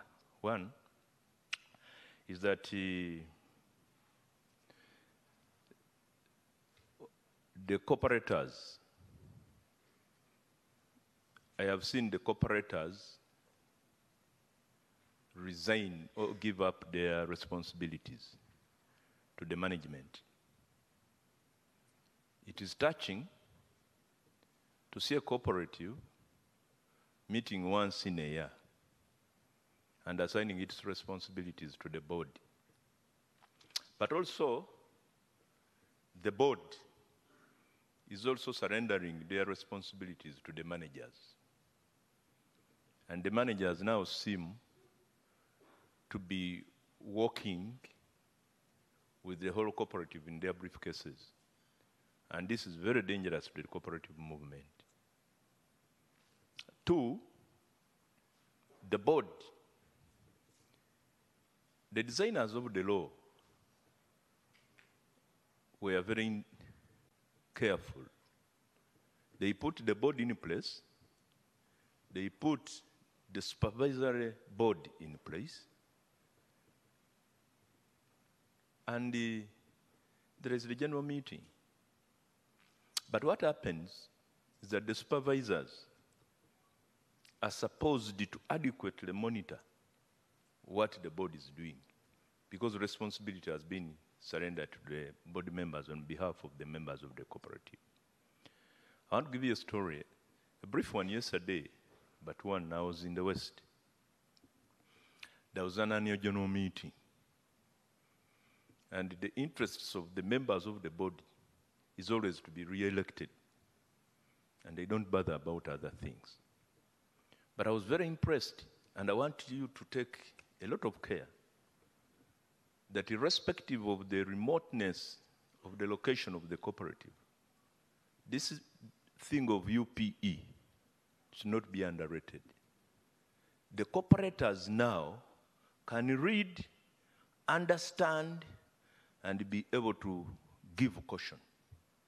In this cooperative, you have talked of the compensation of cooperatives to those cooperatives which lost money by government. In office, if you sat, you would tell them, you would write to them, please indicate to us if you received the compensation money. And they'll write back to say, yes, we did. And they will give you a receipt. And for you, you would feel very contented. That's not accountability. If you went to the ground, you will find different things. So, particularly to this union where I visited, I found that the manager of the cooperative had lured, I will call it luring, had lured the board members, especially the chairperson, treasurer, to be signatories on account. And there was a dual collusion. The manager would take resources this end, and these are government resources sent to them as compensation. And the board chairman would also become a signatory in the bank. So when I went, they had systematically told me that this meeting is for elections. Then the audit report will come later. But there was also a supervisory report. So I insisted that I needed to look at the report of the supervisory committee. They brought their report, and I was very, very amazed. They had analyzed the transactions of the board, analyzed the role of the manager, and recommended that this board and manager be suspended. And this is, I don't know whether you will term it as resilience or otherwise. But for me, I think the cooperators and also the law put in place yardsticks to monitor the resilience of these cooperatives, and you would be able, if they were doing their work. So what happens? The board, the manager, the general manager resolves to suspend everybody. And that is it. So we put a caretaker manager. Now, you should also look at the issue of patronage. The societies, how are they patronizing to the union? In some incidents, you find a union and the board doing things detached from the primary societies. They do business without the input of the primary societies. They only call primary societies after the end of 2 years that you come for a meeting to vote. And this is also a problem in the cooperative sector. So the board was resolved, but this was as a result of the supervisory committee. Now, when I look at Uhuru and the whole cooperative sector, for me, I take Uhuru as an eye-opener. Some people think there is a conflict of interest. You cannot always be sending off somebody who is giving you a pointer that there's a problem here, you better come in here. This report, it would be silly for me to sit in my office and say, the priorities don't allow me to go and inaugurate this report. Because I'm going to use it. We should be partners. And then I would also like to inform you, in my observations from your report, that the cooperators have strategic plans. They have work plans. But there's a problem. Once the work plan is approved, follow this one also, because now you are listening to the real cooperator on the ground. So you give them a work plan. You say, I want to have a look at your work plan. They will do that. They will give you the work plan. Now, there is an incident that happened a month ago. Connymen discovered that we are releasing some money. The government is releasing some money for compensation. So the Connymen designed a telephone number similar to a Kampala one, 041. Now, I want you to note, you cooperators here, they ring a manager and the chairman of the board that you have been invited to South Africa by the Minister of State for Cooperatives. And in 3 days, you should have sent in 2 million shillings on this account to process your visas and the passports.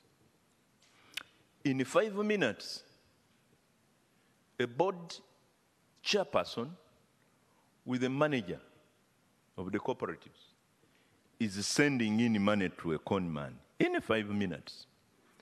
My question is, was this money in the work plan? Was it budgeted for? How did he send that money in 5 minutes? Did he refer to the work plan? Do you think in your survey, you found a budget of a cooperative that the chairperson of a cooperative union or society shall be going to South Africa outside the country and there's a provision? So that's also bad management. I think there's also collusion. Management and then the chair of the board. As if that's not enough, the law also provides that these managers, the chairperson of a board, must not be signatories to accounts. Because if you are part of if you sign on the accounts, who will be supervising who? So, in the other incident, they were part of a system. He was also embattled in a fraud, and he went with the manager. That's why you find so many conflicts within the cooperatives, and we cannot go far. How do we get these conflicts, and how do we predict that there will be a problem in this cooperative sector through this report? I want to congratulate you for what you've done. I would also like to comment and give a few other highlights on your analysis. The government really has tried to promote the cooperatives because we are aware that without the cooperative, the National Planning Authority will tell us, without people coming together, we cannot jump this level of poverty. We were systematically moving until COVID came in. Then we went 2 steps behind. But now again, we will need again. The president, in his own wisdom, instructed me, and I've shared with you, that I should write a paper on how best we can promote the cooperative movement in Uganda. That is emanating from a situation where he has discovered that the cooperative movement is very critical for the development of our country. By the way, the mere appointment of a Minister of State for Cooperatives is in itself a gesture that we're interested in promoting the cooperatives. I also have to say something about the handouts, the parish development circles, Emioga. You know, things have changed. In some, the cooperatives are for the people, by the people, to the people. They must take their decisions. But as government was saying, that people must now have their mindset changed. We must bring them to reality. Come together and do some work. But when we give them a token, we're not saying we are killing the cooperative. We are saying this should act as a motivation for you to build on that. Other than the initial stages, because that was utopian. Let's come together and let's do work. We are saying come together and we assist you. We're not saying get collapsed. We assist you and you promote your vision. That is the whole issue. I'm afraid if I had a lot of time, I would have continued talking. But when I was coming here, I was passing through the documents in the entry. This is what I discovered. Some cooperative union from Acholi will expound on that. Lango or Acholi, I can't be specific. The politicians in that region had called the cooperators and invited me for a meeting that we want all the cooperators to come in this meeting. We want to see what they are doing, how they're operating. You know what these cooperators did? And for me, inside me, I'm saying, what next? But I'm happy. They have written to me and said, we shall not attend that meeting because these politicians don't belong to this union. We shall not. If you are not a member, you have no business with our activities. And I was supposed to visit on 19th. I cannot go because they have said they are not part of that meeting. If the politicians want to become part of the unions, they should also join and patronize to the union. So I have a difficult task of bringing the politicians that I'm afraid I will not come because this is a decision of the members. We are non-members, even myself. The law, my commissioner will talk about it. We have tried to amend the law in order to harmonize the conflicting scenarios within Tier 4, Microfinance Support Center, and the rest. The government has also given a holiday to the circles for 10 years. You must also emphasize, I heard her mention and I was excited. The cooperators don't make profits. What do they make? Surplus. Yeah. Surplus. They don't make, and that is the distinction from the cooperatives with the businessmen. The businessmen are interested in profits. For us, we want surplus to carry out socioeconomic development for the region. We are anxious. I want you to, we're also making a report, research. These banks, really, the interest, the money in this country is now very expensive. Very expensive. A farmer getting a loan from a bank at 30% per annum, that is suicidal. So if people came together, and then the cooperatives, the circles, the parish development model circles, you give them money, you lend somebody money at maybe 1% for that somebody to buy inputs for his agricultural purposes. then we will go far. Money will go to the less privileged. That is if we also put together our efforts to solve conflicts and fraud at that level. Somebody gets money, disappears with it, and then finds his way through court and is at large. This kills the morale and the motivation. Ladies and gentlemen, I am privileged to be here, especially at this very important meeting. I'm looking forward to my colleague Leonard here. Come to office. Let us discuss this report in detail. Let me also be informed. Maybe I'm also a little bit analog. Let me be informed. And I get to know what is happening. I press a button, and I know what is happening in Katakwi. Then my officers can be able to really salvage the situations. I want to thank you so much. And at this point, I would like, wait. You will sign. Yes. Here. Yes. And then after signing, I'll launch. No, you're not signing. Okay. You don't qualify. If you want to qualify, just go and tell these people, vote me, oh yeah, and you are there.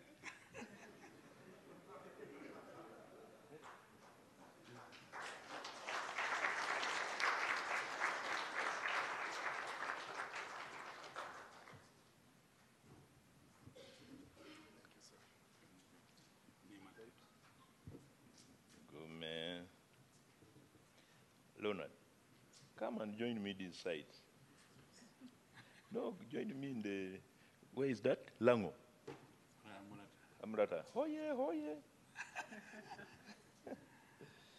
State Minister.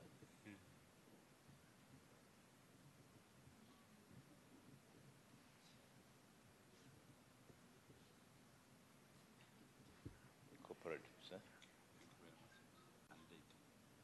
15th. Can I put it here? Yeah, sure. March 22.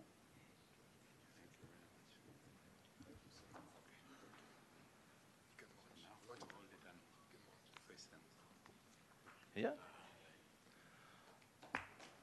I would now like to take this opportunity to officially launch the cooperative identity as a crucial determinant of cooperative resilience, a case study of cooperatives in Uganda. Congratulations.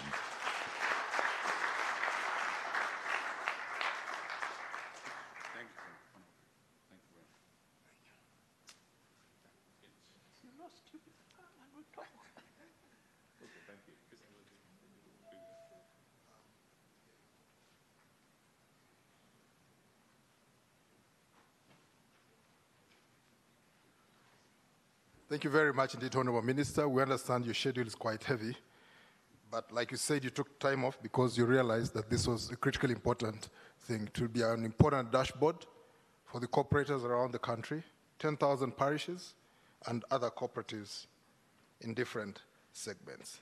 Thank you very much indeed. As the Minister is escorted out, he's launched the report. It's now official. We move into our next session, which is going to be coordinated by my colleague, Doris. As we launch into that, we're going to have a wrap-up of the earlier segment. Jane Amuge-Okello, who was the principal investigator, will come and wrap up the observations from her colleagues in between 7 and 10 minutes, and then we'll go into the panel discussion, which is probably going to be one of the more exciting segments. Jane Amuge-Okello, Operations Director, welcome.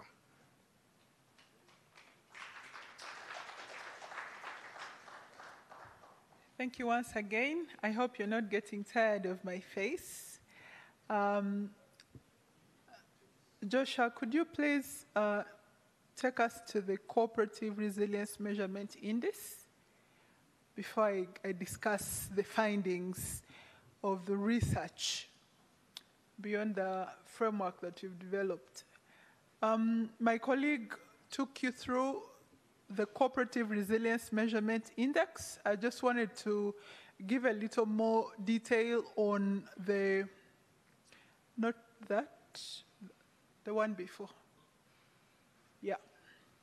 So in our analysis, when we're framing the index, we apportioned the importance of each of these latent variables such that as a cooperative or as a stakeholder, as government, when you're out there, you know what variables to pay a little more attention to so that we can achieve resilience. Under the traditional values, we agreed that from the research findings and our own subjective judgment, that the values of self-responsibility weigh overall on the entire resilience of the cooperative weighs 10%. Self-help also weighs 10%. And then the other that would be very important is solidarity. I think you heard the minister talk about people fighting. And so solidarity also got 9%, which is very key. And then another value that was highly ranked is social responsibility, weighing, I think there is a mishap here. Honesty weighs 7% and social responsibility 6%. So in the real sense, and democracy 8, if you went out to a cooperative and you looked at the resilience measurement index and you saw that the indicators for self-responsibility are very low, you would have every reason as government, as a regulator, as a supervisor to support that cooperative such that they can improve on elements of self-responsibility. On the side of the principles, the principle of training, education, and information was very highly ranked. A lot of the people do not know even what we are talking about right now in as far as identity is concerned. And so in our research, we saw that if members, if stakeholders, if government, if everybody understood what the cooperatives are about, then the decisions would be made. So under the principles, you realize that everyone needs to pay attention to training. But how many cooperatives are training their members and their leaders? You imagine you're in a farming cooperative and your chairman stopped in P2. This is the chairman that you expect to go and negotiate with Stanbic Bank for a loan. Do you really think the chairman is going to understand the complexities of the ratios that is expected, to give? But with training, this person could get better. And then the other elements, therefore, that we are saying is once the resilience index is measured and we have the total scale, as James showed, then we'll start looking at certain elements of sustainability. And amongst them are things like caring for others, things like concern for community, which someone would be looking at. So quickly, I'll be taking us to the actual findings. The findings from the focus group discussions that we had, from the key informant interviews, just breaking it down in simple language. So in terms of the way in which cooperatives are implementing or applying the cooperative variables, that's self-responsibility, we noted that there is lack of a cooperative lifestyle. In the days, a child would be born in a cooperative family. You took your cotton to the cooperative, you got an invoice for tuition from the cooperative, so you actually grew up in a cooperative setting. But how many of us can relate with cooperatives that way today? And we are saying if we development partners are actually working to get cooperatives to a better place, we need to invigorate a cooperative lifestyle. It cannot be something that is done once in a while. The other thing we found out is that there is a general lack of a shared vision. You find that people in a cooperative, but others want to do coffee, others want to do alcohol, others want to do honey. So the shared vision is lacking. Also from the research, we noted that there is limited investment in jointly owned assets. Most cooperatives don't have assets. You find a cooperative has been around, except for the unions that have land and all these old stores. But the cooperatives today actually don't critically have any serious assets to talk about. Now that is a disincentive. People want to associate. If you see the levels of defense we are hearing from the cooperative that the minister went to, it's because there's something to fight for. There's something that you want to defend in terms of assets. We also noted from the research there's a mismatch between members' needs and aspirations and the enterprises that have been chosen. You find that a cooperative is going to be asked to invest in red chili. You know the tiny pepper? But you find that the cooperative members did not intend to do that. But because the donor said, there's market for red chili, go and grow red chili. So there's a mismatch between the businesses they're doing and some of the enterprises chosen. We also noted from this research that there's hands-off and eyes-closed relationship between members and leaders. Hands-off, eyes closed. Now you can imagine what's happening to these cooperatives. For self-help, members are not resourcing their cooperatives. You cannot milk a cow that you're not feeding. But the members are demanding from the cooperative, but they're not investing in the cooperative. As far as solidarity is concerned, we noticed that there is a divergence between those who want pure economic gains and then those who like, to socialize and feel at home. Cooperatives are supposed to be a family. But there are others who will say, this year we didn't make money, we cannot dance. Why? For them, their mind is what? Is money. It's not about community and association. We also took note that ethnicity is not enough to keep a cooperative collaborative and strong. You hear names like Banyankole Kwetarana, Lao Cooperative Union, Busoga Growers. There is no guarantee that because you baptize Busoga Growers, you're going to be what? You're going to be united with a common bond. But people have this misconception that when you form a cooperative called Banyankole Kwetarana, there is unity. I think you can see the stories are different. And also we noted with interest that cooperatives that have infused art, music, and edutainment are actually attracting young people to their cooperatives. And today I'm happy actually to see Naguru Cooperative, community cooperative, mainly where they're young people. We saw that as a very interesting case study, that the young people were coming in because young people love to play. They like to do things that, would keep their hearts beating. We also noted that the essence of the similarity in business type and the location of the businesses was very, very, very key. That if you're going to have your business, your members at least should be in a similar business. Let me give an example. If you're a cooperative that is in sorghum, but some of your members, their main product is coffee, do you really think you're going to bulk enough sorghum? But we find those mismatches where members are doing different things, and yet they belong to a cooperative producing one thing. But also that location makes it easier and affordable for the cooperative to run. But if you have members scattered, they will tell you there is no transport for coming to train, or there is no transport for coming to the meeting. So that is one other thing we noted. In solidarity, there is security and autonomy. We saw that cooperatives that have solidarity are able to defend themselves.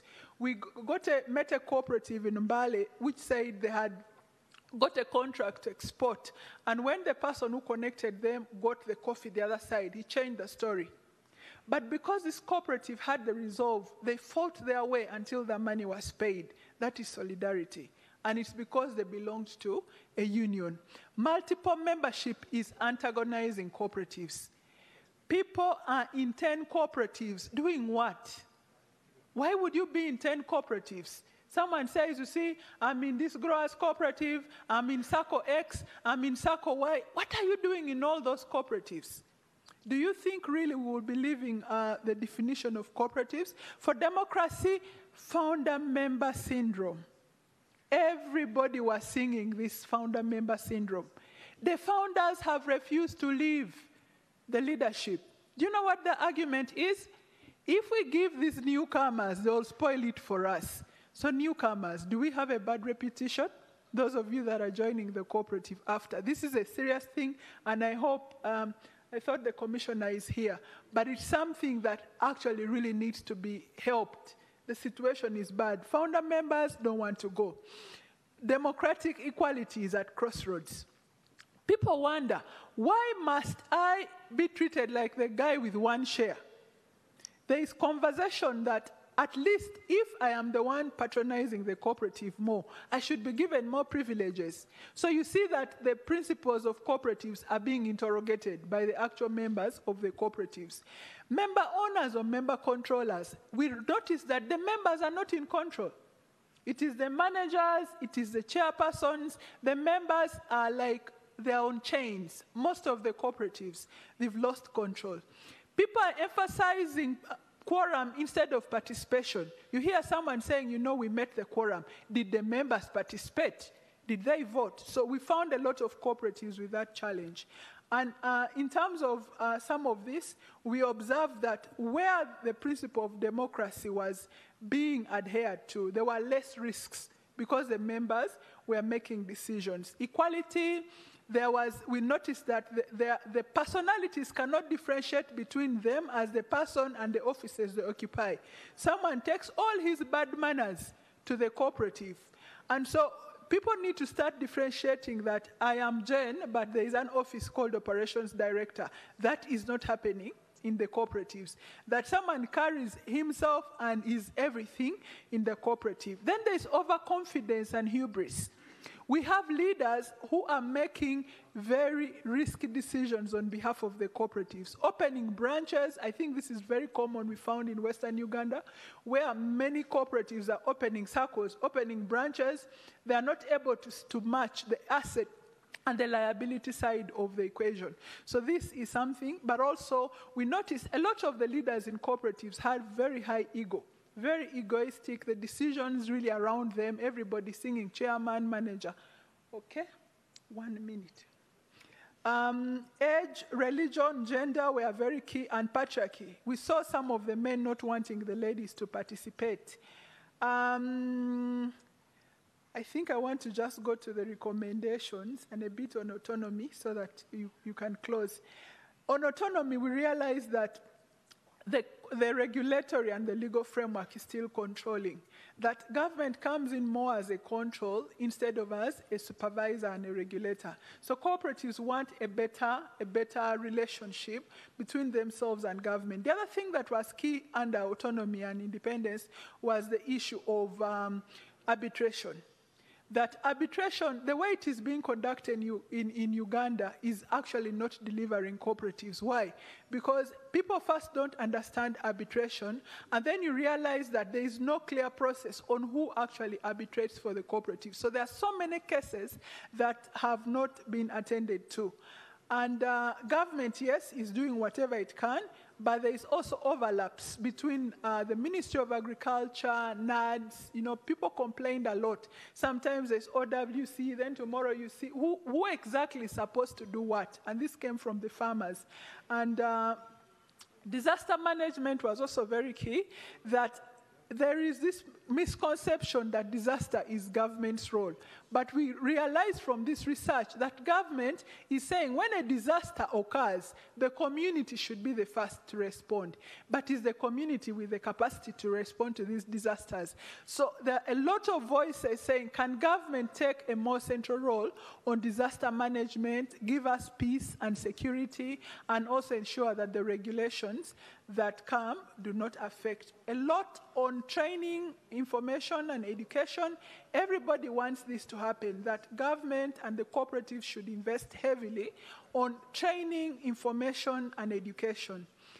I'll just run quickly to the last bit on cooperation and cooperation amongst cooperatives, and I think this came out from some of the unions, that affiliation is financially draining. The primary cooperatives are saying, to belong to the union, where is the value? You're asking for money, but you're not giving us back. There's also mission drift. Some of them complain that once they're in the union dictates for them what they are supposed to do. And yet they are autonomous institutions. And a number of cooperatives worry that unions attract political interference. So they are better off being primary cooperatives and not affiliating to any of these unions. And that was very interesting, a finding. Now, apparently from the research that we've done, we noted that cooperatives that were affiliated to unions actually had more risks and vulnerabilities compared to those that were not.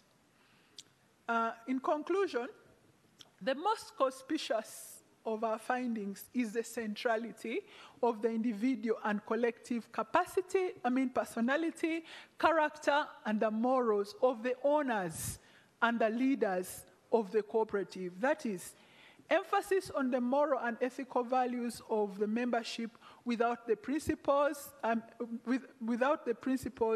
would actually really be in a vacuum. You cannot practice the principles of cooperatives without prioritizing the value, the behavior, the character of the owners of these cooperatives.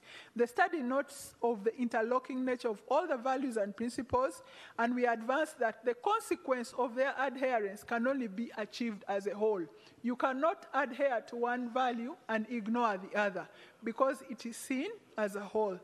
Cooperatives are formed for pragmatic economic self-development and fettered by political and philanthropic, religious or sociocultural influences. When you're forming your cooperative, you don't form with the mind of where is government in this. You form for yourselves. And so that is very important. And then the COP movement is faced with challenges in development paradigms and will require adapting to new ways of creating operational efficiency, ensuring solidarity within the membership and cohesion. Also important is sufficient information as well as deliberate educational programs. The governance structures that ensure patronage and remains inclusive, and also operating systems that enable competitive advantages, harmonious, symbiotic, and equitable relationships of its members. This study also infers that resilience on its own is insufficient. Rather, cooperatives must seek to achieve sustainable resilience, for which its very identity is embodied in people-centeredness. Conclusion: whether or not cooperatives observe the values and the principles, they will still be exposed to risk. At all levels, whether you are adhering or not, there is still an exposure to risk. And therefore, because of the dynamic network of the internal and external stakeholders, while the risk levels may vary depending on their degree of adherence to the values and principles, the distinction is that cooperatives that uphold the statement on the cooperative identity have been found to be better prepared, more responsive, and adaptive to disruption. Sadly, our study revealed that a majority of cooperatives in Uganda are not applying the statement of cooperative identity the way that they should. And a lot of it was because of not having information. Recommendations: cooperatives must take full responsibility of their businesses by recognizing and applying all the values and principles of cooperatives. They should plan and devote themselves to serving their members first, in order to enhance long-term investment value. Additionally, cooperatives are social businesses. They must pay attention to the triple bottoms: the business, the social, and the environmental goals for which the cooperatives are set. To the government of Uganda must appreciate that cooperatives are private businesses that should have the liberty to operate competitively and without avoidable constraints within its environment, like the laws. Some of the laws that are constraining. Government also should undertake capital-intensive investments like irrigation, energy, transport, telecommunications, security, standardization, extension services to promote a supportive environment rather than being seemingly a controlling authority. Public-private partnerships and matching grants are better structures for investment.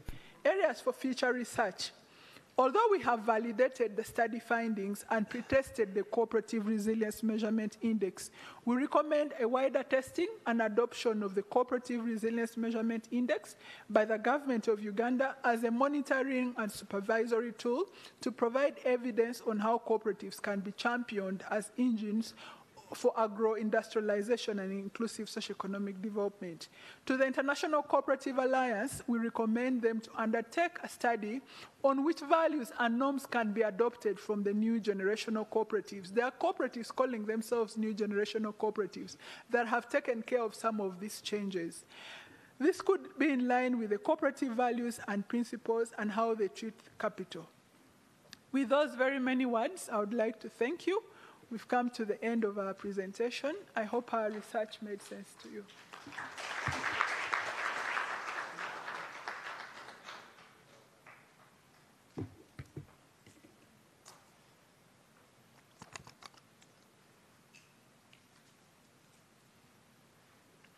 Many thanks, Jen, for concluding the report, the research report. And thanks to all the previous speakers that have taken us through a wonderful ride this far.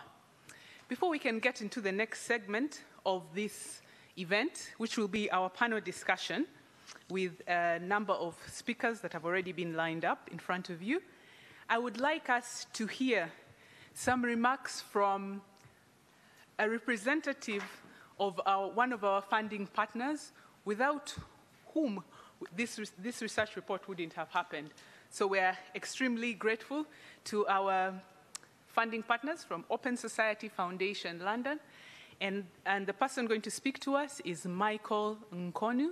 Michael is on the Zoom link, and I would ask the technical team to help me have Michael on. Michael Nkonu from Open Society Foundation London. You're welcome to give your welcoming remarks.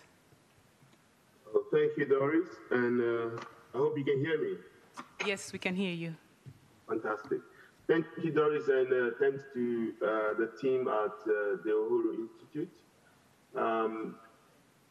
I first have to apologize that we've not been able to join you in Kampala, a city I love very much, and I would have loved to be there to join you in these discussions physically, but it wasn't possible, so our sincere apologies for that.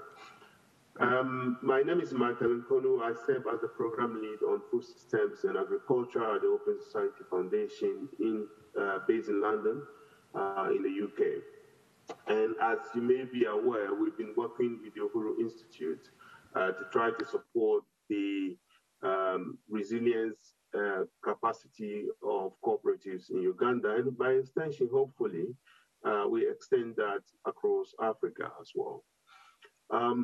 Our main goal or our main interest in this process is to say that for smallholder farmers, and also indeed for many other farmers who may not necessarily be smallholders, the voices of smallholders and the capacity of African agricultural systems to be able to influence the market, as well as to bring a reasonable and sustainable impact to those involved, will depend on the ability to coalesce the efforts and the capacity and power of individuals into one force to be able to influence the market, but at the same time to be able to influence policies, decisions that are important for the continuous growth of the agricultural sector. Now, in that respect, we cannot do that if cooperatives are not sustainable in the long run. And so to be able to be sustainable and influence policy decisions as well as the market, it is critical that we build cooperatives and institutions, farmer organizations or producer organizations, as some may call it, to be resilient, strong enough to be able to make the changes and the long-term changes that are needed to be able to bring the impacts that is needed to be able to improve livelihoods and to lift people out of poverty. Now, the important thing about the index that you've been talking about, and as you may see in the discussions when we go into the next phase of the meeting, is that you do have different components of the index. And the reason being that economic role or economic benefits are not the only reason why cooperatives should exist, and they are not also the reason why cooperatives should come together. There are many other things that are affecting cooperatives now. We have political situations affecting cooperatives, particularly when you have a government in some countries that governments are not conducive or do not actually find cooperatives useful. And so they disband this cooperative or they do not provide the adequate support for them to be able to organize themselves. Number two, climate change is becoming a major issue in agriculture, and not just in agriculture, but in our daily lives. And this means that we need to have systems and strategies that confront or reduce the risk and impact of climate change on agricultural production and to an extension to the livelihoods and income of farmers. And so if a cooperative is not planning effectively, if a cooperative is not encouraging and mainstreaming the climate risk into its strategy and planning, then that cooperative is likely to fail. So for example, if a cooperative is not looking at seeds that can withstand short rains or seeds that can bring high yield at a very short period for its farmers, and there's a major drought, then those farmers are going to struggle, and the economic benefit is not going to be there for those farmers to see. And so cooperatives need to be much more holistic in nature. They need to be looking at risk at different levels, from governance risk to management risk to economic risk and to climate risks, and also more importantly to the institutional risks that afflict cooperatives that reduce their lifespan in most cases. So our interest is to see how we can give voices to farmers. And of course, we found a worthy partnership in Uhuru Institute to be able to carry out the research and to come to this end and to be able to develop an index. The idea is to begin to think futuristic, is to be able to look at the data and the developments that are happening at each stage to be able to predict what will happen. And for that reason, to be able to identify solutions and measures that can be taken by cooperatives and their leadership to be able to affect any major mishap that may take place in the future. So for us, the index is a critical tool. It's a tool that we hope that the cooperatives will take into consideration and will consider effectively in their management of the institutions. And I heard the minister talking about the work, how they are interested in this work, and inviting Leonard to come and also help them to understand more. And I think that that's the space we actually want to go. The space where this tool is not just a tool that is being promoted by Uhuru Institute to cooperatives, but it's also a tool that is informing government policy and how cooperative policy decision makings are taken within Uganda, and hopefully in future extend this across many other African countries. So Uganda is a real starting point for us. It will be a shining example if we are successful in terms of implementing the tool, piloting it effectively, generating the data, and be able to give the signals to cooperatives to begin to understand what issues, where the risk is, and how they can change situations or their work plans and their strategies to be able to be sustainable and profitable in the long run. So we would like to take this opportunity to say thank you all for the opportunity to be part of this work. We will really thank Jane and Leonard and the team at Uhuru Institute for being diligent and working with us in terms of refining the strategy, working across it, and for they going to the field, working across it, and implement this with the Busara Institute as well. And we hope that we will continue to be available to support you, to be able to dig further, implement this over some time, collect the data, and develop a system that gives early warning to cooperatives in terms of what is important for their sustainable development as well as their profitable development. We will be with you, we will continue to support you, and our hope is that we'll be able to influence policy, national policy, cooperative policy in Uganda, but more importantly, that will begin to be able to spread these two across Africa and ensure that cooperatives can be sustainable in the long run. So thank you very much, and we'll be with you and also remain on the platform for this meeting. Thank you very much. Thank you so much, Michael. A round of applause for Michael from Open Society Foundation. We need to think about the future. We need to think about mitigating risk, and the Cooperative Resilience Measurement Index is one of the critical tools that is going to take us there. Okay, we are going into the panel discussion. Thank you again for those that are tuned in live on NTV. Thank you for sticking with us. And those on Zoom, you are part of us. And we're going to go through this session. For the panel discussion, we are going to have, in addition to the researchers that you've heard here today, we're going to have Andrew Sully from National Planning Authority. He's the Senior Planner, Strategic Planning at National Planning Authority. We're going to have the Assistant Commissioner for Cooperative Development at the Ministry of Trade, Industry and Cooperatives, Mr. Robert Mpachibi. And we're also going to have the Director of Legislation at International Cooperative Alliance, Mr. Santosh Kumar.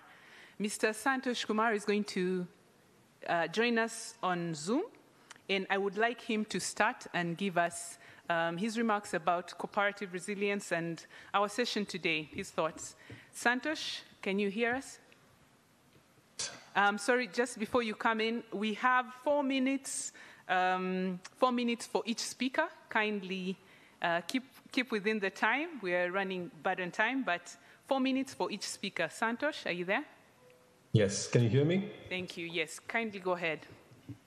Thank you very much, and Jebale Ko, ladies and gentlemen, it's really a privilege and an honor for me to represent the Director General, Mr. Bruno Rollins of the International Cooperative Alliance, on whose behalf I'd like to extend heartiest congratulations and highest appreciation for the work of the people behind the report on Cooperative Resilience Measurement Index and the research. It's truly valuable, and it's going to really change the game, as it said. Frankly, I haven't had the time to go through the report in detail, the draft that was sent to us earlier. My apologies for that, but prima facie, it looks phenomenal, I think. And again, on behalf of the Director General of the ICA, our heartiest congratulations. Just to inform you about our organization, the International Cooperative Alliance was established in 1895 with, among others, the mission to defend the international statement on the cooperative identity, which was reformulated in 1995, and since 2002 finds itself in the realms of international law with the adoption of the ILO recommendation 193, or the promotion of cooperatives recommendation. We also have a committee on cooperative law, which has been working in the recent past with the ICA Africa office and the Pan-African Parliament to propose an indicative model law which could help cooperatives in Africa in the 21st century for their development. At the moment, the ICA has constituted a cooperative identity advisory group with the mission, with the aspiration to deepen the application and implementation of the cooperative identity. And I was all ears when the recommendations were made, and I've noted down the recommendation and the specific call made to the ICA.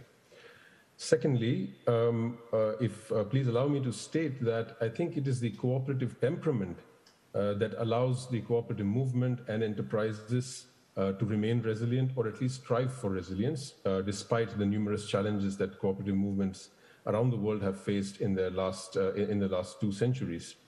A testament of this is the recognition by the United Nations Education and Scientific Organization, or UNESCO, which in 2016 had listed the idea and practice of organizing shared interest into cooperatives as intangible cultural heritage of humanity.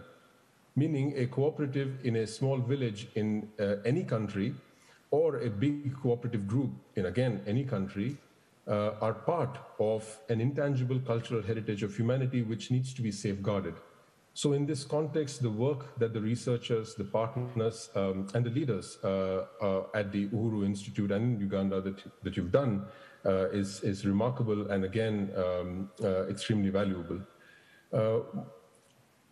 In terms of resilience, the last such discussion, I mean, of course, we're facing the pandemic, and we've seen how cooperatives have stood up and supported communities during the pandemic and continue to do so, even at the international level.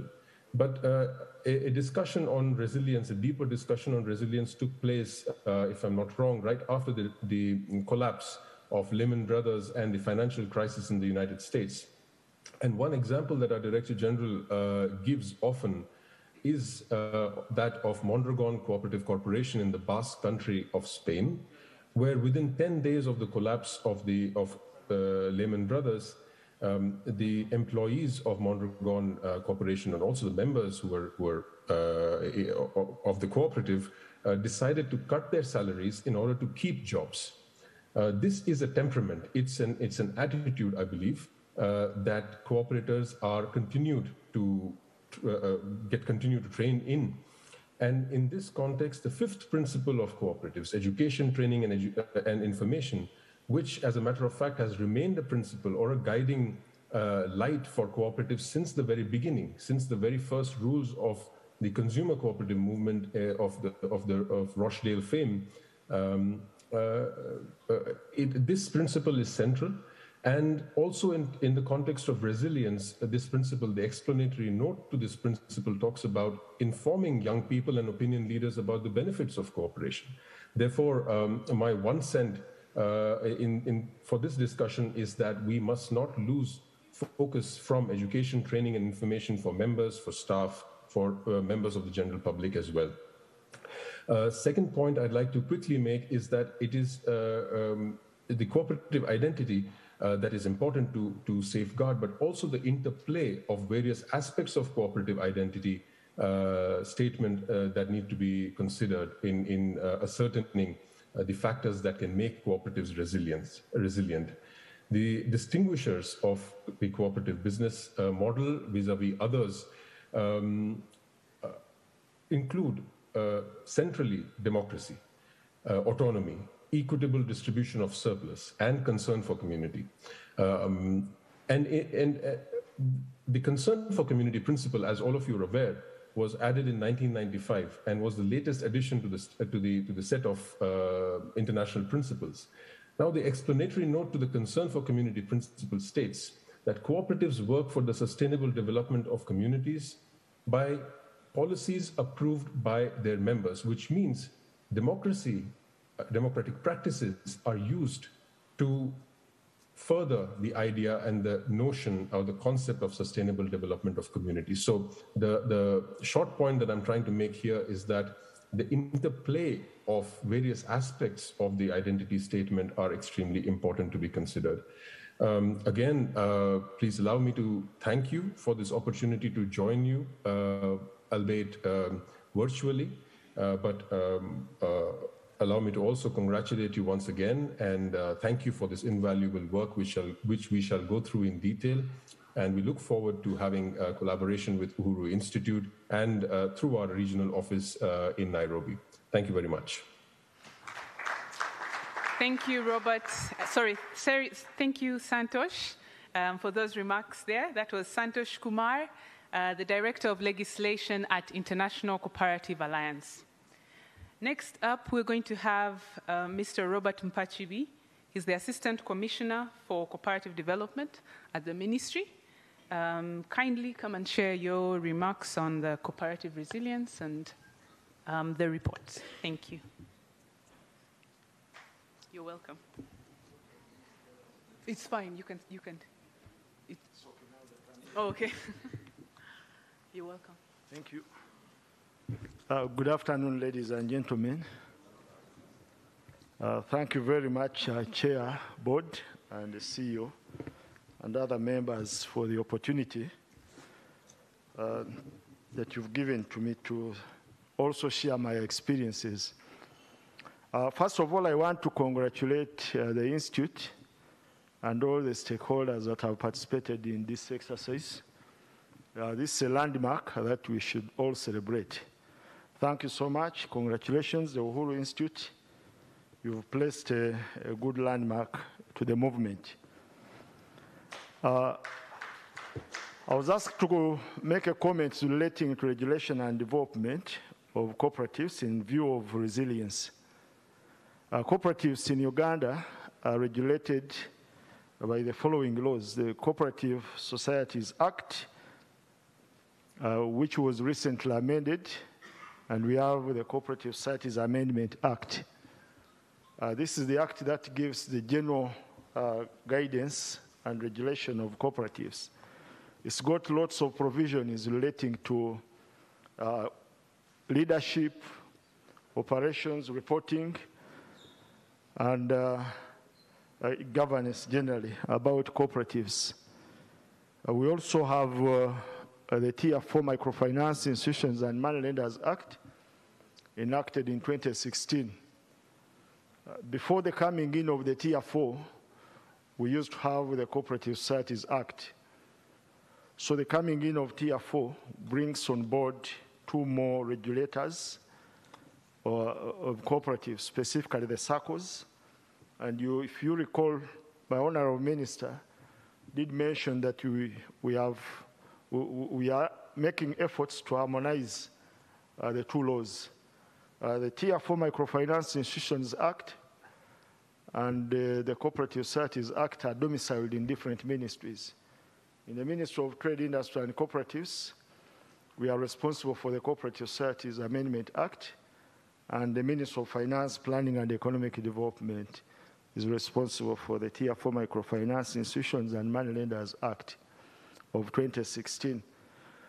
For those of you who are familiar with the 2 legislations, you would notice that there are areas of, say, diversion or conflict, which we are working towards. The Honourable Minister asked me to make this comment on the same. So we are trying to do that.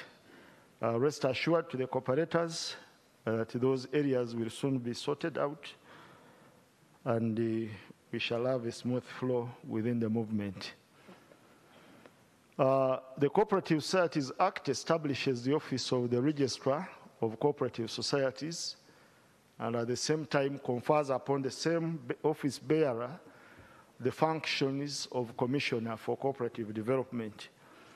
In all this, the bearer performs 2 main duties, which are the duties of the office of the registrar. Mainly it is regulation and development. To be specific, under regulation and development, we do a number of issues, including policy, like I'm just talking about harmonizing the 2 legislations, the COP Amendment Act and the Tier 4.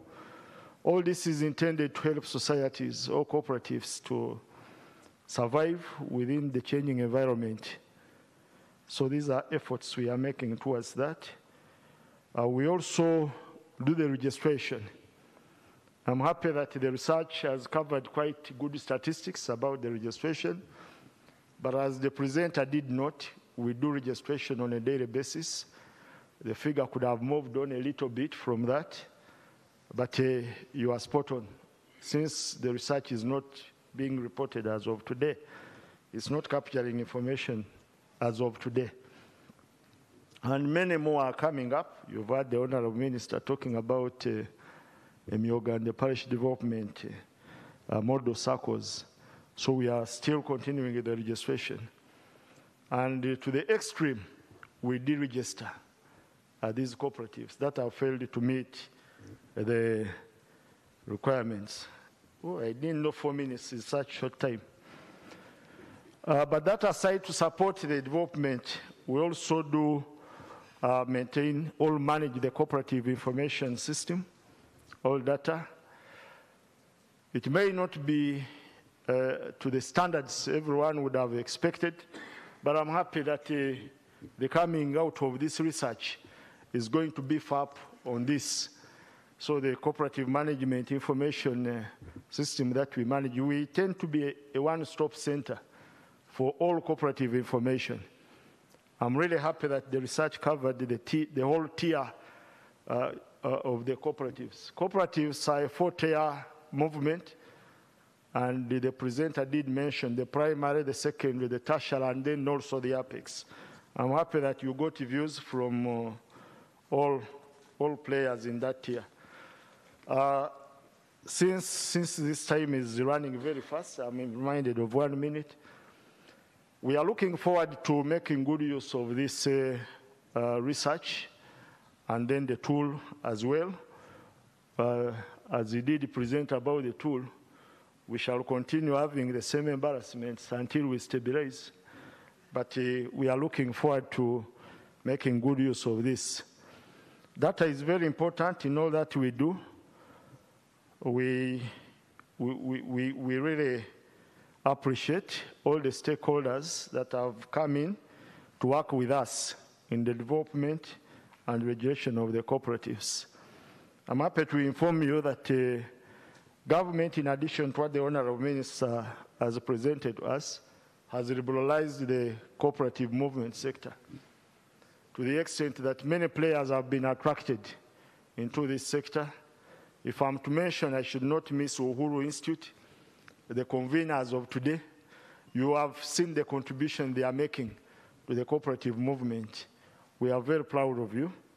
We have many ministries, departments, and agencies of government. My colleague from NPA is here. We are all talking cooperatives. We have the USAID, we have COICA, we have the cultural institutions in this country. They have all come up to support the development of these cooperatives. So in all this, we provide the partnership and the linkages.